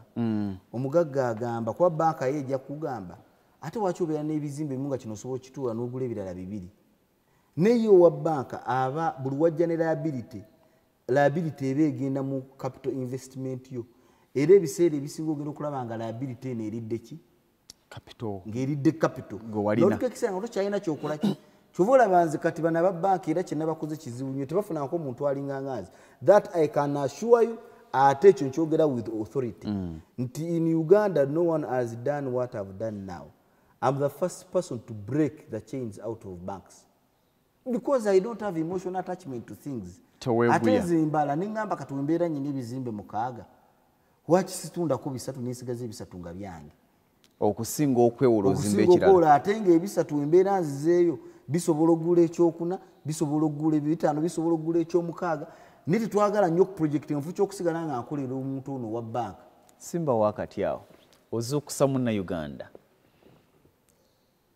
bangi bakaaba oyina bw'okireese nga kigenda tuzibula bangi baganda bo ne bannyoko ekibazizza mu bwavu kwe kwewola ssente n'edduuka lye yassaamu ssente ne ligenda lyeyali yeewolera ssente ne yeewola ssente azimba ekizimbe n'ekizimbe kye yeewolera ssente ne we kyali kituuse ne bakitwala banka abantu tebafunye kanguyite mukisa mu ssente za banka asinti abantu bafunye mukisa mu ssente za banka zennyini ezibe mubadde mumpulira nga ndaajana nti we want a change in the structural component of all the systems and policies eziri mu banking lwansonga abasajja bano bakola one way drive sente omuntu bazitwala butwazi olunaku lwotwala ekyapa kyo mu banka lwolunaku lwoluzinga property yo kyannaku nnyo naye ate kituufu lwansonga era nabagamba nti mugenda mu banka nga muli bangi buli mwakola emirimu gyanjawulo muli abantu batano wakimwe namugwa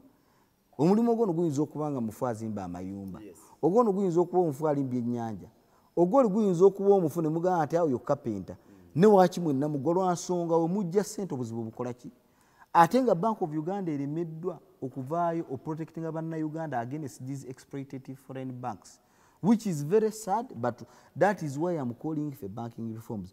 N'omusango gumulaba ndi muguno ogwa bank ate mwalaba nawaabira bank emu DTB wachi banka zonna zeegatta zijje zeegatte ku DTB kuba nnyina kyembasuuza kinene nenga kiyamba bannayuganda okutwaliza ewamu kati abantu ba banka bano mutuufu batunyunyuta buki bunyunyusi tulinga abakolera ate amagoba gonna ge bakola mwenna mu kimanyi bagakwata gonna ne bakola profit repatriation ne bagafuluma eggwanga Uganda yensi okaje nakalaba nti banka zijja nezikolera wano sente zonna nezifulumya ne kampani zonna ezisinga ezabagwira kati munagagawala nga sente za muzo nazona bazitwala naye nga temuvuddeyo nakwegatta ku hamu alabye ensonga eno ate nga alina n'obusobozi kuba temugenda kuddamu kufuna muntu nga hamu mu banki erya ettonotono kuba okulwana ne banka muyinza okuba nga abasinga temumanyi kitegeeza nze ba blacklistinzi sikyasobola kugenda mu banka baga nti njagala nabo banniize naye baswadde sijja kujja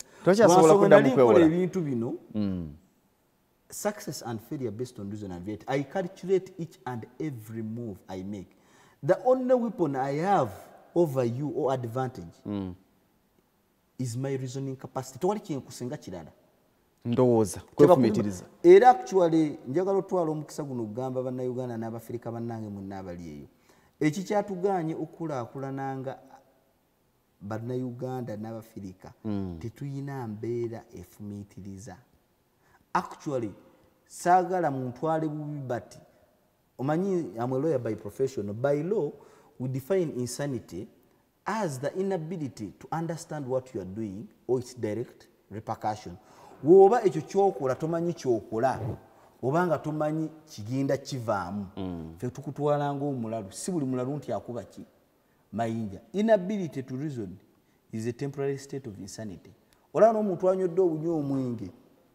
Tugenda ne tugamba nti omuntu anywedde omwenge ali temporary insane mu kaseera kuwamalanga atamidde tategeera kyakola. Olaba osobola okubeera insane by mere having problems ne obeera nga oli wano lugonvu ne bagamba nti omwana we afunye obuzibu afunye stroke ne bagamba nti nyumba landlord ebintu byabekanyuza ebweru ne bagamba nti abadde akubanja ali wali akutte ejjambi yakulinze wowe wakulabirako kati ogenda okuvaana okusimbula emmotoka yeeyo nga you don't have a right state of mind.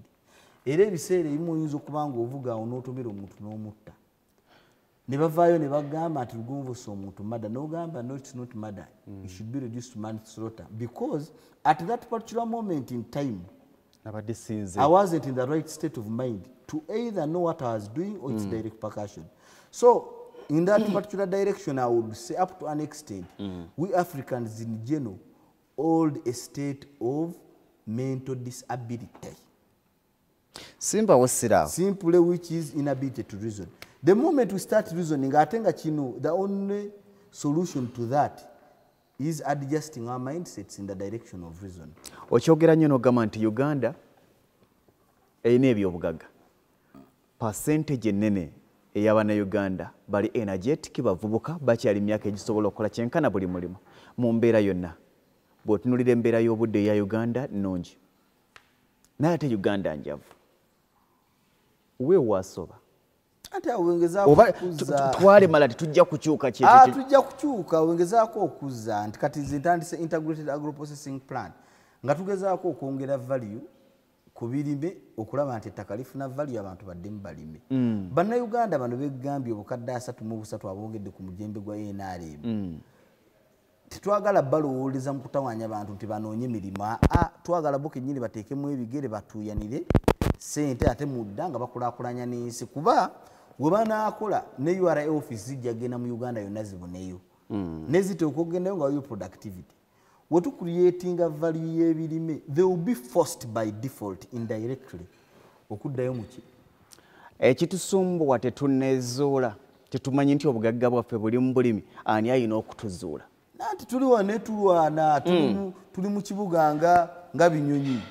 Kubanga buli muntu akeera ku makya n'agamba nti Uganda tuyina genda bweru, ebyobulimi byagaana, tuyina kuyingira byabusuubuzi, nayingira mu byobusuubuzi ensimbi ne zibula. Kati ate gwe otugamba ntudde mu byobulimi nga nze naffe busubi ky'amaganda ng'obulimi bwagaana nenzija e Kampala ne nnyingira okukozesebwa. Ntandikidde wa? Wewali ekibuuzo. Nagamba nti gwe nyini ng'omuntu gwe capital. Kati olina kutandikira ku gwe ng'omuntu. Kati tunoonya capital naye nga tumunoonyeza gy'atali. Ki ky'olinawo ng'omuntu ky'osobola okutandikirako? Bw'oba toyina ssente olina kutandikira ku maanyi. Ky'ova olaba n'emirimu is a source of income. Omuntu atalina capital nga alina kyagala okukola asobola kansooka enkolesebwe. Naye omuntu eyasoma ajagenda atule mu office oba ku reception. Omuntu ataasoma oba olina kutandikira ku site, ku bupoota kuweereza. Naye ate gwe toyina kyakukola atoganze n'obupoota sibukola. Kati capital asooka ye gwe ng'omuntu. Gwe capital atandikibwako. Nina ekibuuzo kye njagala okubuuza. Sente ziditamininga ki? Money editamininga etya enkulaakulana yange? Abantu bangi sente azifuna naye ne zitamugaggawaza paka lwe ziggwawo. Nanti kati obuzibu muyina temwawula sente na bugagga. Sente n'obugagga buki? Bugagga. Si buli alina sente nti mugagga. Bantu bangi nnyo balina sente bafuna sente naye nga tebafunye bugagga. Kuba neweekera ku makya n'enkuwa obukadde 2. Oba ofunye sente naye wadde tofunye bugagga, bukadde 2 obwa $. Era sente ezo ojagulako Range Rover, ojagula ennyumba, ojakukola kipaka ezinaggwawo. Nsobola ofuna obukadde 2 obwa $, ne sigaggawala. Ate oba ogaggawadde obeera olina sente oba tolina bugagga. Kubanga nsobola okuzimbako ekizimbe ekijula okwenkana ekikyo nengulako emmotoka gye njagala n'envuga. Nanti weebuuze lwaki abaana b'abagagga basikira sente ziggwawo. Lwansonga baba basikidde sente baba tebasikidde bugagga. Obugagga bakola bukozi. Kuba kitamu ayinza okuba nga abadde amanaginga incomes and liabilities bulungi. N'amanyi amabanja ge nga n'ogasasula agasasula. Naye ate kati gwe omwana n'ojja n'otandikira mu ggula Range Rover na kati ziba zigenda kuggwawo. Taata nga tagulanga ku Range Rover. Ekisero kiba kizeeko akatuli. Akafulumya naye ate nga tekayingiza. 2 Uganda ogiraba otya? Nyina we njagala okutwala maaso awo. Wagenda kuba wazibu nnyo. Wagenda kuleka abakozi bangi nga baresigninze. But for their good. Naye nga tinatuukawo 2020 ng'omwaka gubadde muzibu. Mawanga agasinga obungi. Bw'otunuulira COVID-19, bw'otunuulira ebizibu ebibaddewo, ebibamba ebizze mu ggwanga Uganda, abasinga batya nti COVID-19 ne bwagwa enkya wadde eddagala lifunise, amabwa gakyali mangi mu nsawo z'abantu. Tugenda tandikirawa. Ndaba akaseera akazibu ennyo ak'obwavu. Kale okwawukanako ne bannanga abalala, nze wadde ndi musajja Katonda ansaasidde n'ampa ku ssente. Naye ate ndi musajja mukkiriza nnyo. Kati nze nzikiriza mu kugera kwani? Kwa Katonda nga we nagambye nti kakube kufa nze nkulinze nga lunaku lwankya. Yes. Kuba manyi ekyo sikinaako buyinza ate manyi kirina okukola ki okubeera kati nze ne covid ono Katonda atuwa ne ssente atugezese onaayamba ku banno onaabakwatira onaabeera musajja muntu mulamu ng'azikuwadde kugezesa onaasigala onsinza nga wakolanga nga tonnazifuna bangi kasitazifuna nga dduka naye nze ne covid mulabanga ekigezo obulwadde Katonda atugezesa ne ssente atugezesa n'obulwadde atugezesa n'endwadde atugezesa n'obwavu ekintu kyonna Katonda kyakukanyugidde kiba kigezo kinaakuleka olina obuntu bulamu obwo bwakwagalamu ng'omuntu kyebayita okufumiitiriza kati nze nsuubira Katonda eyatutuusa mu 2020 ajja tusomosa atuyingiza 21 era ajja tuwa ekyo ekisinga obulungi erife nga yakipulaning ekyo so kigamba ku nti kirinako amagezi ekyo tukirekera Katonda. Uganda ogiraba otya ku lwaleero? Uganda nga bwekoleddemu analysis tulina abavubuka abato bangi abatalina mirimu ate abasinga bali wakati w'emyaka 25 n'33 oba kunukkirizaana gambye nti ku myaka 4 omuntu abikaminga desperate aba alaba obulamu bugenda emmotoka zeyali asuubira okuba nga avuze mu 33 tanazigula ali mu nyumba mpangise kati omuntu afuuka desperate 40 years katulina abavubuka abo it is a time bomb ate they don't have a direction bagenda na kibuyaga babagamba kino nga babuguma nga bagenda ne obagamba okujja nga gavumenti evuddeyo nga naffe tugikwatiddeko ng'abasuubuzi ate abalina omutima gw'eggwanga okulaba nga tugenda bintu wano wammanga ebya integrated agro-processing plant Uganda ejja kutereera tujja kuba bagagga nnyo mu bbanga lya myaka 8 oba 10 Uganda ekyasobola okubeera nga Dubai singa ffenna tukkiriza nti ffenku nga bannayuganda ezirina okukuma ekyoto kino emmere yaffe okujja Uganda tetulina kunoonya mulala bugagga ffe bugagga era ffe tulina okukola obugagga. Ndabye abantu bangi you are a lawyer by profession naye togendangako kugulawo balo farm tokozesebwangako gamba nti nkolera mu kampuni ya gundi ne gundi abasinga abanga afuna omusala mutono nga alina diploma abala amagezi ge babawa nti genda ofune degree bajja kwongezodde ku $5,000 bw'abeera ku $5,000 nga talaba kulinnyisibwa ng'alowooza nti agenda asome masters adde ku $7,000 oluusi bwe kibula obanga n'omulimu ogubuze ng'agamba nti kagenda asome PhD ajja funa mu bitongole ebyenjawulo gye bamukozesa. Obuyigirize busalawo kyenkana ki ku bugagga bw'omuntu?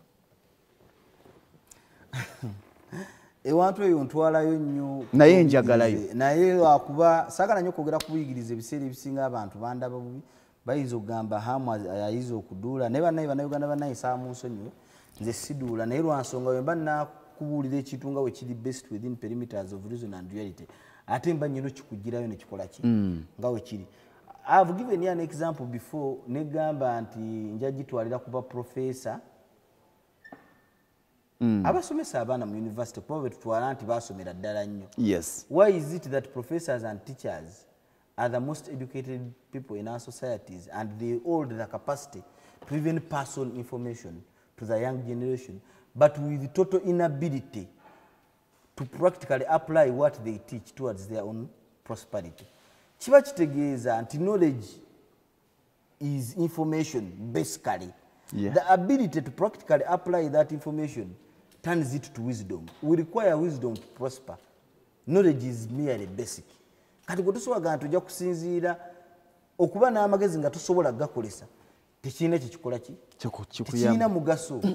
That is why nosanga omuntu tisoma PhD nkola ki ate onoonya ssente oba olina kyosobola okukola kati n'ofuna ssente waki totandikiraawo ate n'ekirala ongambye ku kyokukolesebwa tewali mulimu gunoonya bugagga. Omulimu ogusobola kunoonya capital kale kankuzeeyo emabega lwakuba munnayuganda munnanga ali eyandaba njagala nkuzeeyo ku ABCs. Oli muvubuka muto oba mukyala muto otuuse mu mbeera egamba nti neesobola ovudde mu bazadde bo otuuse mu mbeera egamba nti nange njagala okunoonya obugagga kiki osobola okukola wammanga njagala ompulirize bulungi nnyo.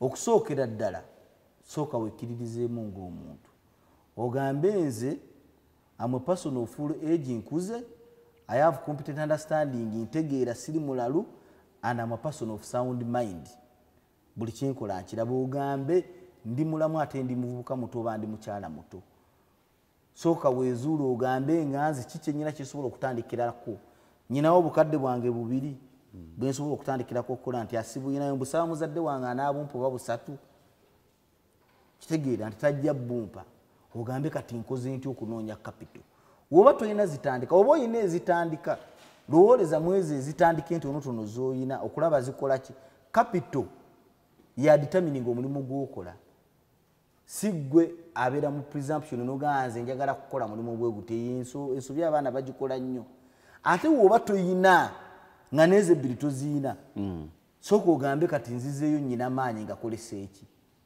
oyinza okugamba nti njagala okukola omulimu gwa miliyoni 2 miliyoni 2 nzifunye ntya woba wasoma ojja kunoonya omulimu gw'obwasoma ne woba tewasoma ogenda kugamba nti kanoonya omulimu nti tugeze ngende ku site mpeereze oba ngende mu kikubo nti kule container lwakuba gye emirimu gye mutaagala kuwulira naye ng'omulimu guba source of capital omuntu genda ku mulimu okole ekiseera ekigere ogambe nti wempeza miliyoni 5 ngenda guvaamu ntandikoko tosobola kubeera mu mulimu ng'onoonya bugagga omubeera mutukolera muba munoonya mwongera ku bugagga bwaffe si bwammwe kitegeera naye omuntu alina okukola akaseera mudda n'agamba nti naye kanneetenga omuntu n'atandika okunoonya ssente naye ng'azinoonyeza mu kintu kye yeetandikiddewo okulaba nti ate kimuwa obugagga kuba obugagga it is a stage oyinza okutandikira mu kuvuga boda n'olukola akaduuka oba mukyala wo n'omukolera it is a stage bannayuganda obuzibu bwe twagala kibwatukira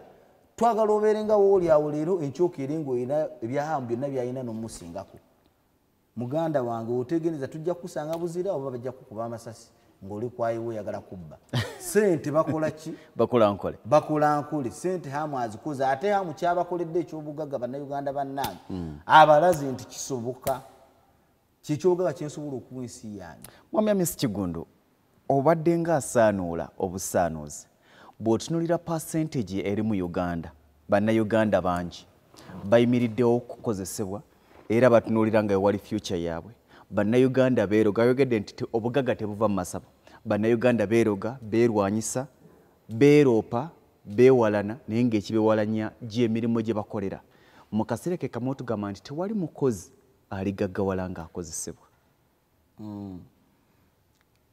so nga twagyogeddeko naye nene era nga wogambye ensonga kati nga bagamba ekyokwerimba si kyakufumiitiriza kati ogenda otya musaba okunoonyayo obugagga oba ogenda otya musaba okunoonyayo promotion ku mulimu nga mukamawo akuwa omulimu omukolera nakasero kati ebyomusabo ne nakasero bikwatagana bati olina kweyisa bulungi ku mulimu ne bakuwa promotion ebintu success and failure based on reason and reality si kyakufumiitiriza okukkiriza mu byawongo kankweka story kamu anyway not a story but I can give you a legal background abazungu bajja wano mu Uganda basanga nga kyabakalubirira nnyo okufuga bannayuganda nga tebabawadde embeera to cater for theya byakoola byokola bannayuganda basanga bakkiriza nnyo mu witchcraft kati kyabazibuwalira nnyo okuvuga munnayuganda nga kino ekyobusamize ne witchcraft tokiketalinze bali forced okuliyetinga gye tuyita witchcraft act ne bagireeta wano witchcraft act eyo ng'egamba nti omuntu wakwatibwa ng'akola ebyokoola alikwatibwanga naweebwa punishment ebiseera ebisinga baba bagobanga ku kyalo excommunication waliwo omusango baguyita Salvatore Book versus AG omusajja era bamukwata nti akoze ebyokoola naye good enough by that time baali baintroducinze mu common n'ekintu kye tuyita law of evidence it is not just enough to you to say that someone did so and so it is he who alleges the burden of proof lies upon he who alleges to prove that indeed such a person is accusing is guilty beyond reasonable doubt kati omuntu tekyamalanga bumazi genda ku kooti kuloopa nti gundi akoze ebyokoola wabula nga weetaaga okuteekawo evidence obujulizi obumatiza kati baabuuza nti ebyokoola birwa tusobola obbiraba kuba byayise wano nga tebikola ki nga tebiriwo witchcraft act by default ceased to be among the laws that are being practiced in Uganda because it could not establish evidence akitegeera nga tekigwa mu mateeka kati gwobeera okyali mu mbeera eyo ey'okwerimba mu buli kimu kyokola then you are not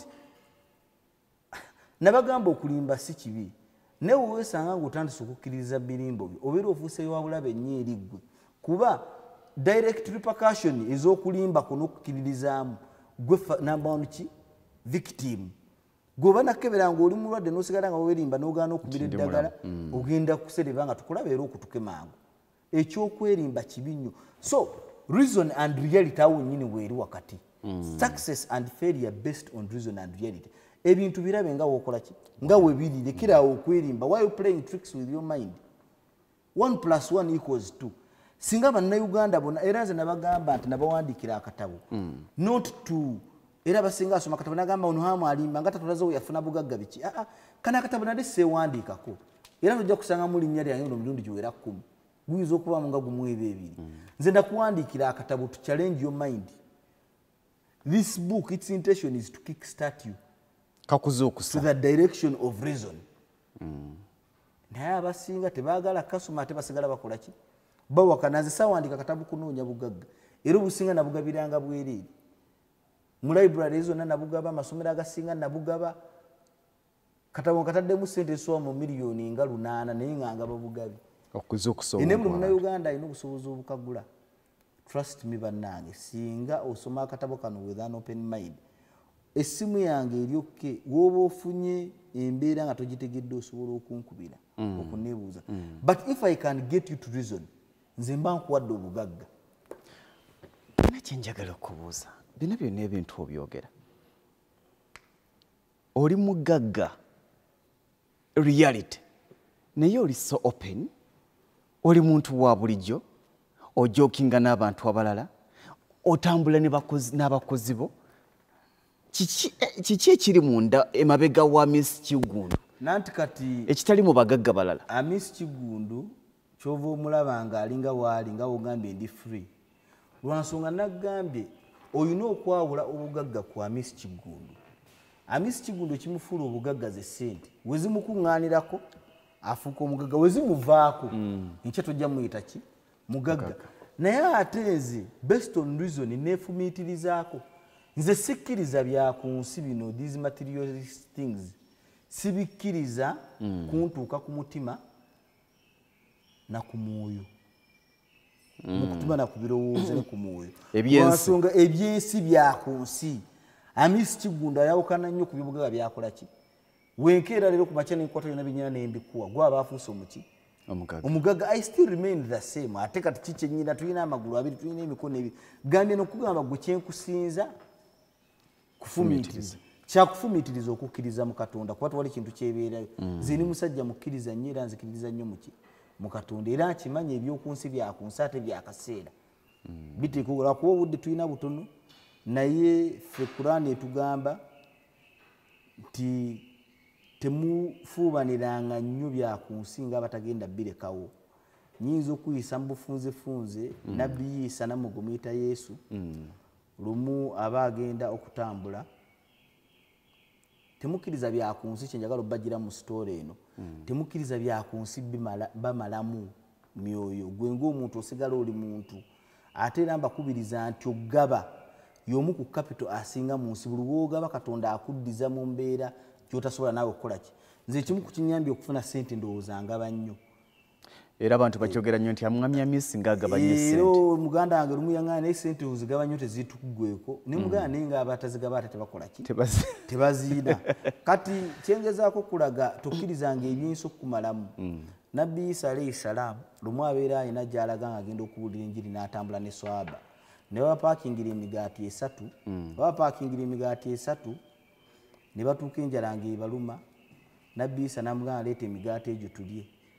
Swaba n'amugamba nti n'amugamba batuwadde emigaati n'amubuuza batuwadde emigaati emeka n'amugamba emigaati 2 n'amugamba nga njijukira nga batuwadde 3 namugamba kale tunaalidde tusukutwe ne basomoka ennyanja naye ng'ennyanja Nabbi Isa akola ekyamagiro ne batambulira ku lugoye lwe baayina ne basomoka ennyanja bwe batuuka emitala n'amubuuza ku kino Katonda ky'olabye akoze wano yogera ngo yatula n'olulimi batuwadde emigaati emeka tuve ewaka.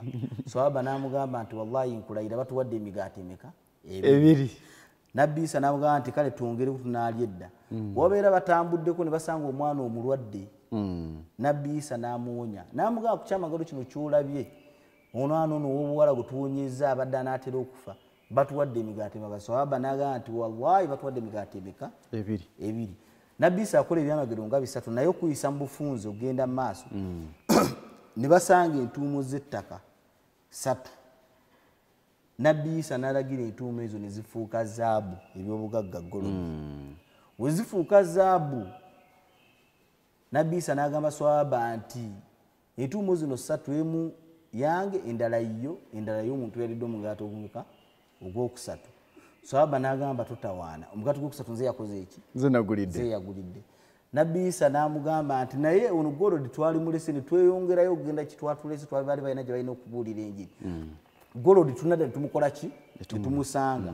Sawaba n'agamba ate kati wano wali ebyobugagga nze nvaawo, ugenda onaakola ki? Onaasanga. Sawaba abeera akyakkitana ne golodi kuba yali mungi nga tasobola musitula. Abasajja ne bajja, abasajja baali 3 nga ababbi.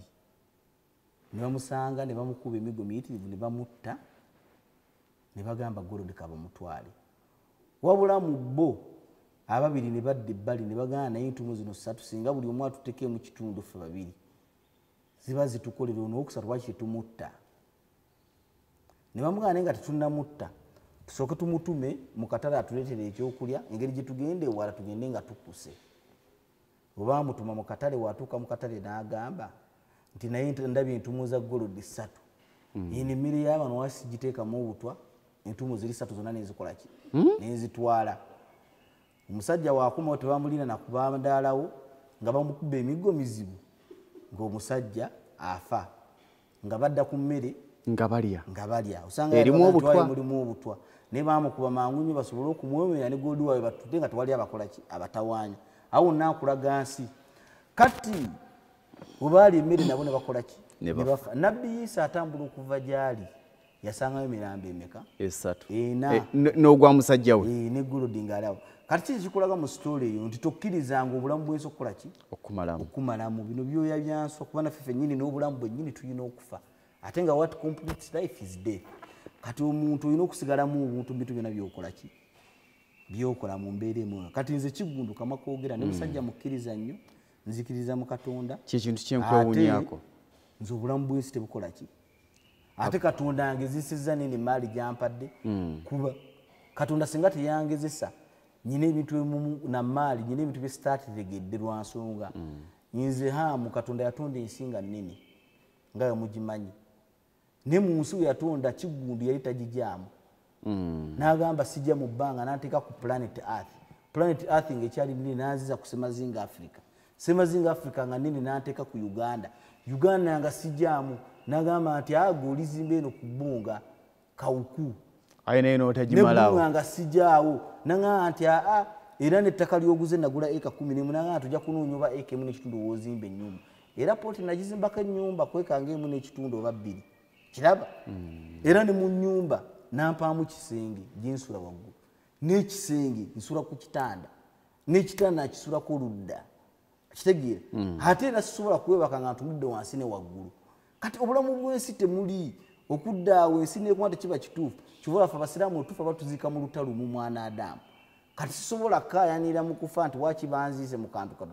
Nga n'ebingi byenkoze ku nsi sula byegazaamu byonna ne mbikola ki? Ne mbibeeramu. Kati naye ng'ebyo byonna byegamba bitambulira mu kufumiitiriza. Omuntu wafumiitiriza binajja bigatta bugasi. Kakubeere kukkiriza mu Katonda ofumiitiriza noga kale siri musiraamu siri kine Katonda ye gyali. Nojjangu ugatta nti ensi tesobola kuba nga Katonda. Otuuka okukkiriza nga ddala butuufu because even Islam is total absolute submission to the will of the Creator based on reason. Kati nze buli kyenkola mu bulamu kiri guided by kola ki? Kufumiitiriza. Nze siina kintu kyenkola nemala era wenkolanga ekintu ekikyamu nekkola ekikyamu onyiigiranga nnyo kuba otegeera nti ekyo Hamu akikoze akikola ki? Akitegeera. Akimanyi. Kuba nze siina kyenkola nga sikimanyi.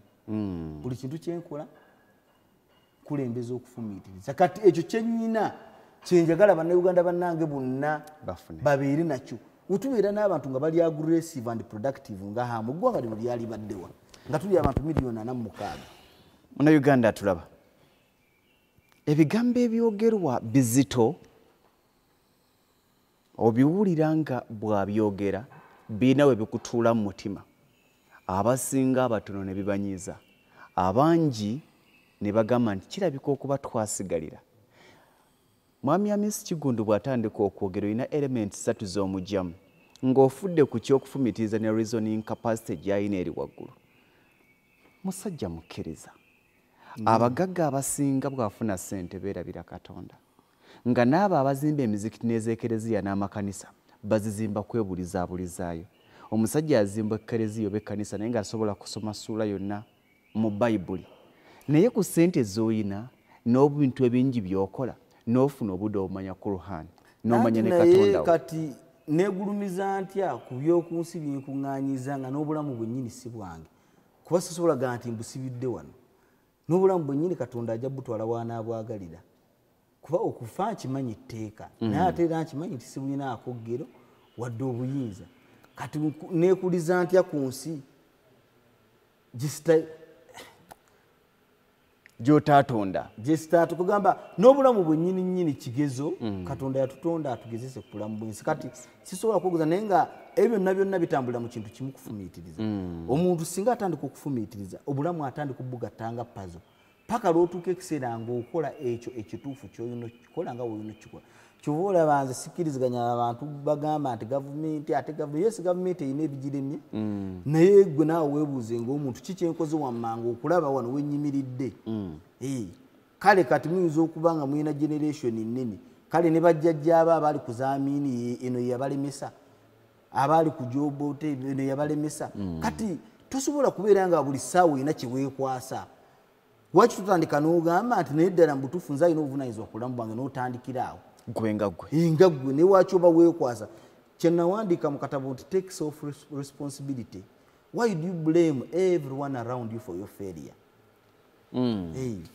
Waki oyagala onenye buli kimu buli omu akuli okumpi olw'okulemererwako naye nga naawe ate totaddeemu maanyi kulaba nti otandika okukola. Wulira ebigambo bino bye weewandiikira nga tugenda okuwunzika.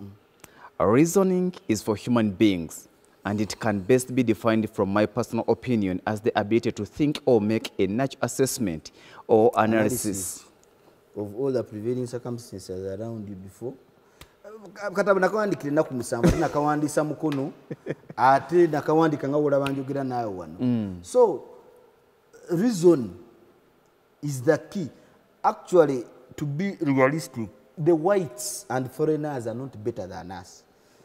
They are simply using their minds more than us. We have some little bit of mental disability. Inability to reason is a state of mental disability. Singa tutandika okufumiitiriza tubasinga buli kimu.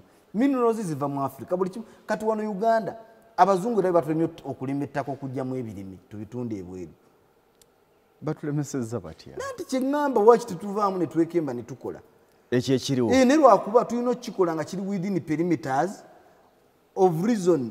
Government ebiseera ebisinga zaagala nnyo okukola forceful implementation of policies. Can't we create productivity within perimeters of demand and supply? Omuvubuka ono obeere nga tomuyita sigwamuyita nagamba nti genda olime. Wabula ekibuga buli kasooli gwe bateekayo gw'otwala ku ssente empitirivu ono omuvubuka abadde wano yaleka ettaka ekibuga ajja kudduka emisinde miyitirivu agambe nti bannama obugagga buli ate mukyalo. Lwaki Bannayuganda bava Ekkuumi ne bava Arua ne bava Wasoloti okujja mu kibuga Kampala urbanization bavuga ebooda. Bwe tuteekayo integrated agro processing plants eyo ne tucreatinga value ne productivity eyo mu regions ezo ojja kwesanga Spearmont esobola okuva gyevudde Germany nejja neteeka branch Arua kuba abantu bafunye purchasing power. Amasomero ga international gajja kubeera all over Uganda kubanga waliwo abasobola ogasasula. Tulina ebintu bingi ebyokukyusa ne education system yaffe eri weak. It was designed by the whites way back. Tulina okukola education system ng'eri within the prevailing realistic circumstances to meet the challenges and demands of today. Si kukola education system ya muzungu. Kati byosoma biki byosobola okwapplyinga chemistry n'osoma chemicals n'okola. Are you in any way in your life related to the chemicals you used to study? Napoleon yanyambirawa. Exactly, omuntu yali badde identifying and to building a talent nga abazungu bakola. N'obuntu obutono bwe tuvuddeyo okukola ki? Kubukola. Naye nga it is an element of reason and reality. Okulaba nga ebintu bino. Let us start with reason. Kyekisinga obukulu. Twefumiitirize. Mwami Hamis Kiggundu. Nsobola okuwa eddakiika nga 5 n'okusingawo. Nga tumalako mwaka 2 abiri. nga tuyingira omwaka 2020 nyinza okuba nga bingi bye sikubuzizza ne bitutogeddeeko bannayuganda bakuyinamu ennyonta nnyingi n'okuwulira ebigambo byo kubanga bizibudde bangi amaaso. Bubaka ki bw'olina eri munnayuganda akulaba wano mu Uganda ne wabweru wa Uganda? Bannayuganda bannange bonna kyensobola obbagamba nga mukulembeza okufumiitiriza twagale nnyo Katonda ate tumanyi nti Katonda yagera buli kimu, embeera ennungi n'embeera embi byonna bigezo biva wa Katonda. Ate twagale nnyo ensi yaffe kuba Uganda kyekiri waggulu wa byonna bino ebintu bya tribalism biki. I think Uganda is bigger than tribes. Uganda is bigger than individuals. Tuyina kulembeza mutima gwaki gwa ggwanga. Manyi tugenda mu kulonda nene okuba kugaba kalulu tukulembeze nnyo embeera eya continuity of our nation. Kiki tukula ekijja okusigaza eggwanga nga ligenda maaso. Tuleme nnyo kwerowoozaako from a selfish perspective. Kati gwe n'ogamba nti at least ffenna tufiirwe embeera nfu. Eyo obeera okutogedde ng'okutogedde n'abaana abakuli ku mugongo ng'omusajja oba ng'omuzadde bwe wakazaala embeera nfu nnyo. Tulina okulaba nga byonna bye tukola eggwanga Uganda tuli kulembeza ku mitima ne mu ku birowoozo. Kyonna ky'onaakola ng'olaba si kirungi oba kirungamu eri eggwanga lyattu Uganda mbadde nteesa nti kikola ki kireke twagale nnyo ensi yaffe tukulembeze nnyo Katonda mu byonna bye tukola ate tweyigirize okufumiitiriza nga tukulembeza obuteerimba. Ate tutegeere n'ekirala nti ffe enku eziina okukuma ekyoto kino Uganda okulaba nga kigenda mu maaso. Nga bwe nabagamba tuli abantu 446 naye abawa omusolo kale ne direct taxpayers bali 2,000,000. Kati musuubira batya 4,400,000 okubeera nga bali dependents eggwanga okulakulana ku bantu 1,000,000. Kyetaaga okuba nga at least 70 to 80% of us the adults buli omu alina kyakola ekimugattako ng'omuntu naye okutwaliza wamu ekigatta ne ku ggwanga lyaffe ki Uganda. Twagale nnyo ensi yaffe. Uganda ejja kukulaakulana. In fact ffe kizibu ekiganya Uganda okukulaakulana ffe abaliwo ssaawa eno naye tulwane nnyo okulaba nti ensi yaffe tetugiyitamu buyisi wabula tukwataganya okulaba nga tukola n'amaanyi okulaba nga tugitwala mu maaso. Sooka ompe camera control etunudde mu mwami Hamis Kiggundu. Lwaki njikusaba njagala kulaga omuntu alina omusaayi omumyufu nga gwe nnina musinga obuwanvu ansinga bunene naye yagambye ekintu kimu nti ekitwawula wakati wo naye ekinjawula wakati wange naye kwe kufumiitiriza.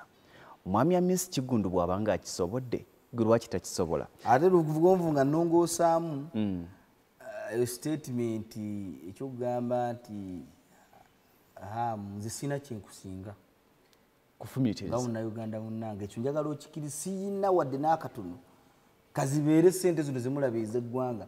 Ssente tebaziteeka olinnya Hamis oba ani ebyo byokola bye bisika ssente ne bizireeta gy'okola ki gy'oli. Kitegeeza woolongoosa mu nfumiitiriza n'ebyokola ssente zijja gy'oli mudda ne bakuyita omuki okwenyooma n'obutekkiririzaamu gye gimu ku mirandira gy'okulemererwa n'okusigala mu bwavu. Kati saagala muntu antunuulire yenyoome ogambe ate oyo nedda ne weeba mmotoka ng'eyo njagala wekkiririzeemu kebeere ennyumba ng'eno bano abamu bazze okunkyalirayo gamba nti asoose busoose kuzimba nju wabula nange nja kukola ki. Weeba mmotoka ogambe asoose okugula benzi wekkiririzeemu oba tonnazifuna naye obutekkiririzaamu kibi kya bulabe oba weeriddemu olukwe kasita otekkiririzaamu oba weeriddemu omukwe ng'omuntu. Tuyingira 2020 tugamba nti olina okwekkiririza mugenda kumpa omukisa bino nazze kubiraga munnayuganda nti bwe mansobodde okukyaza nga tusobola okubeera mu maka gano ng'oli munnayuganda munnaffe ng'osobola okutambula amawanga ag'enjawulo n'onoonye ennyumba nga mwami Hamis Kiggundu gy'alina neekubula. Lwaki tetukulaga ebintu abasinga bye mulowooza nti by'amaanyi? Ate ng'era bannayuganda kye balina okutegeera sooka ojja otulambuze eno ennyumba ogirimu leero lwa nsonga munnayuganda muno yakola ki yagizimba. singa muzungu sandi gibaddemu omutasanyuka wamu nakulaba nga tukwataganiza nnyo okukulaakulana. Bino byonna byaffe nga baani nga bannayuganda kyova olaba osobola okubeera wano ne tweyagalira wano kuba lwansonga gana amaka ga Munnayuganda munno maka gaffe. Yes. Kati twagala nnyo okubiriza emiti egiri eyo nti bannange bisoboka. Neverland bagitute eya Michael Jackson bagenzo gitwala yali worth $100 million bagitwalidde ku bukadde bw'abadde abiri lwakuba yagenda. Naye ekimu ku byagitwaza kiwatugambye nti be yagirekera nga tebakyasobola giyimirizaawo n'ensimbi ze yatwalanga amasannyalaze n'ebirala. We tuli ku enabeera bunga kawukubunga tuli maka g'omwami Hamis Kiggundu. Bye tukulaga by'ebintu ebya bulijjo. Nja kusaba kamera ojja otunuulira ebintu bino. Ebintu bino bye tugamba bya Munnayuganda gwe nsobola okukwata mu ngalo. Munnayuganda gwe nsobola okusinkana ayogera Oluganda nga naawe lw'oyogera. Ebiseera ebisinga bw'odda mu birimbo n'ogamba nti abo baamala, abo b'amaanyi, abo baako. Mwami Hamis Kiggundu, twagala okumanya kyekiditamining obugagga busikirwa. Waliwo abagamba nti eyo famire yazaalibwa ngagga, ffe twazaalibwa tuli baavu. Awo obugagga tebabubba, obugagga tebabukumpanya, obugagga tebabusikira. Yes. Obugagga bakola bukole. Bakola bukole. Obugagga is a process. It's never too late to start. Ekyo go wakiŋŋamba ndooza lwalinga lwakusatu oluwedde n'oŋŋamba nti abantu abasinga batya okutandika. Buli lwayagala okutandika agamba nti n'atandika nti akankuweeyo obwedde onyumiza ebintu byo nange kankuweeyo ebyange. Nali ntandika kampuni yange ogimanyi eya Vibes Ceremonial Events nga ngitandika nayina ndowooza mu nsawo akakadde k'ensimbi za Uganda kamu. Naye waŋŋamba ekintu kimu nti bw'otya okutandika togenda kutandika. Natandika paka ku lwaliro wendi go wampa obuvumu. Njagala kiraga Munnayuganda nti ebintu by'olaba bino tebitwawula nnyo ku gwali eyo. Bwe mbanga nsobodde okusinkana Mwami Hamis Kiggundu, teweetaaga kusinkana Mwami Hamis Kiggundu. Weetaaga kweyambisa ebyo ebigambo byatugambye nga tumalako omwaka 2020. Okwefumiitiriza, okukkiriza ky'oli, okulowooza, omanye nti osobola okufuuka ekyo Mwami Hamis Kiggundu kyali. Bangi be yasoma nabo, bangi be yakola nabo, naye yatuuka naga nti kaakati ke kaseera neetaaga okuzuula future empya. Ayina ekigambo kye yagambye. Muganda nga ali ku kamera, njagala kukubuuza ekintu kimu. Abantu b'otambula nabo bakwongerako ki? Bw'obadde otambula nabo mu 2020 mu 2021 ogenda sigala ng'otambula nabo oba nedda? Ebintu bino tetwagala kubirambula, kubitambuliramu, kubyeyagaliramu. Naye njagala kikuseemu embeera nti bwe mbanga kiri mu ggwanga Uganda nga Lugonvu asobola ogitambuliramu, nga Lugonvu asobola okubeera mu makanga gano, lwaki gwe tosobola gabeeramu?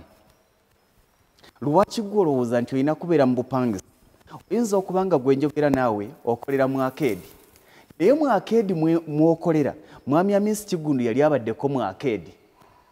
Okitegeera? Mu akeedi mwogamba nti oba oli awo Mwami Hamis Kiggundu yali akoleddeko mu akeedi, yali asasuddeko ssente za rent. Ekibuuzo ekiriwo nti gwe ogenda kukyusa ddi obwongo bwo okuva ku kulowooza okukozesebwa, okuva ku kulowooza okutunuulira omusaala, okulowooza okusasuliriza abapangisa, weegomba abantu nga bano. Bw'obeera mu bulamu obulinga buno nga tomanyi nkyayo, togenda kumanya leero oyo. 2020 webanga egaanye, ekibuuzo ekiriwo nti 2021 egenda kubeera etya? Mukulu wange, sisobola balambuza amaka gano ne tugamalayo. Katusooke tulabe kati eneekola nga ki? Eno lounge sitting area ya waggulu wantu inawo cinema. Cinema gy'olowooleza ogenda. Inawo cinema. Project ebeera wano. Bino ebintu tubibalaga ofunemu ekyokuyiga. Bw'ofuna ekyokuyiga osobola okumanya nti abasajja be mwegomba bazaalibwa nga bano. Kino kimpa courage ne challenge. Ng'omaze okufuna challenge nti abo abasajja baatuleka, weebake ofumiitirize ofune kye bayita courage, obuvumu, ogambe nti ntandika. Nali njogera n'abamu ku basajja ng'abo ne baŋŋamba nti era okitugambye awo nti tewali ssente zimala kutandika naye ekyo kyolina kyekitandika. I did not have capital, I had talent ey'okwogera ku mikolo. Nongamba nti yes, osobola okutandika. Kati ntandise. Bw'obanga omusajja ali mu ggwanga erya Uganda asobola okuba n'ebintu bino, lwaki gwe tosobola kuba na bintu bino mu ggwanga erya Uganda?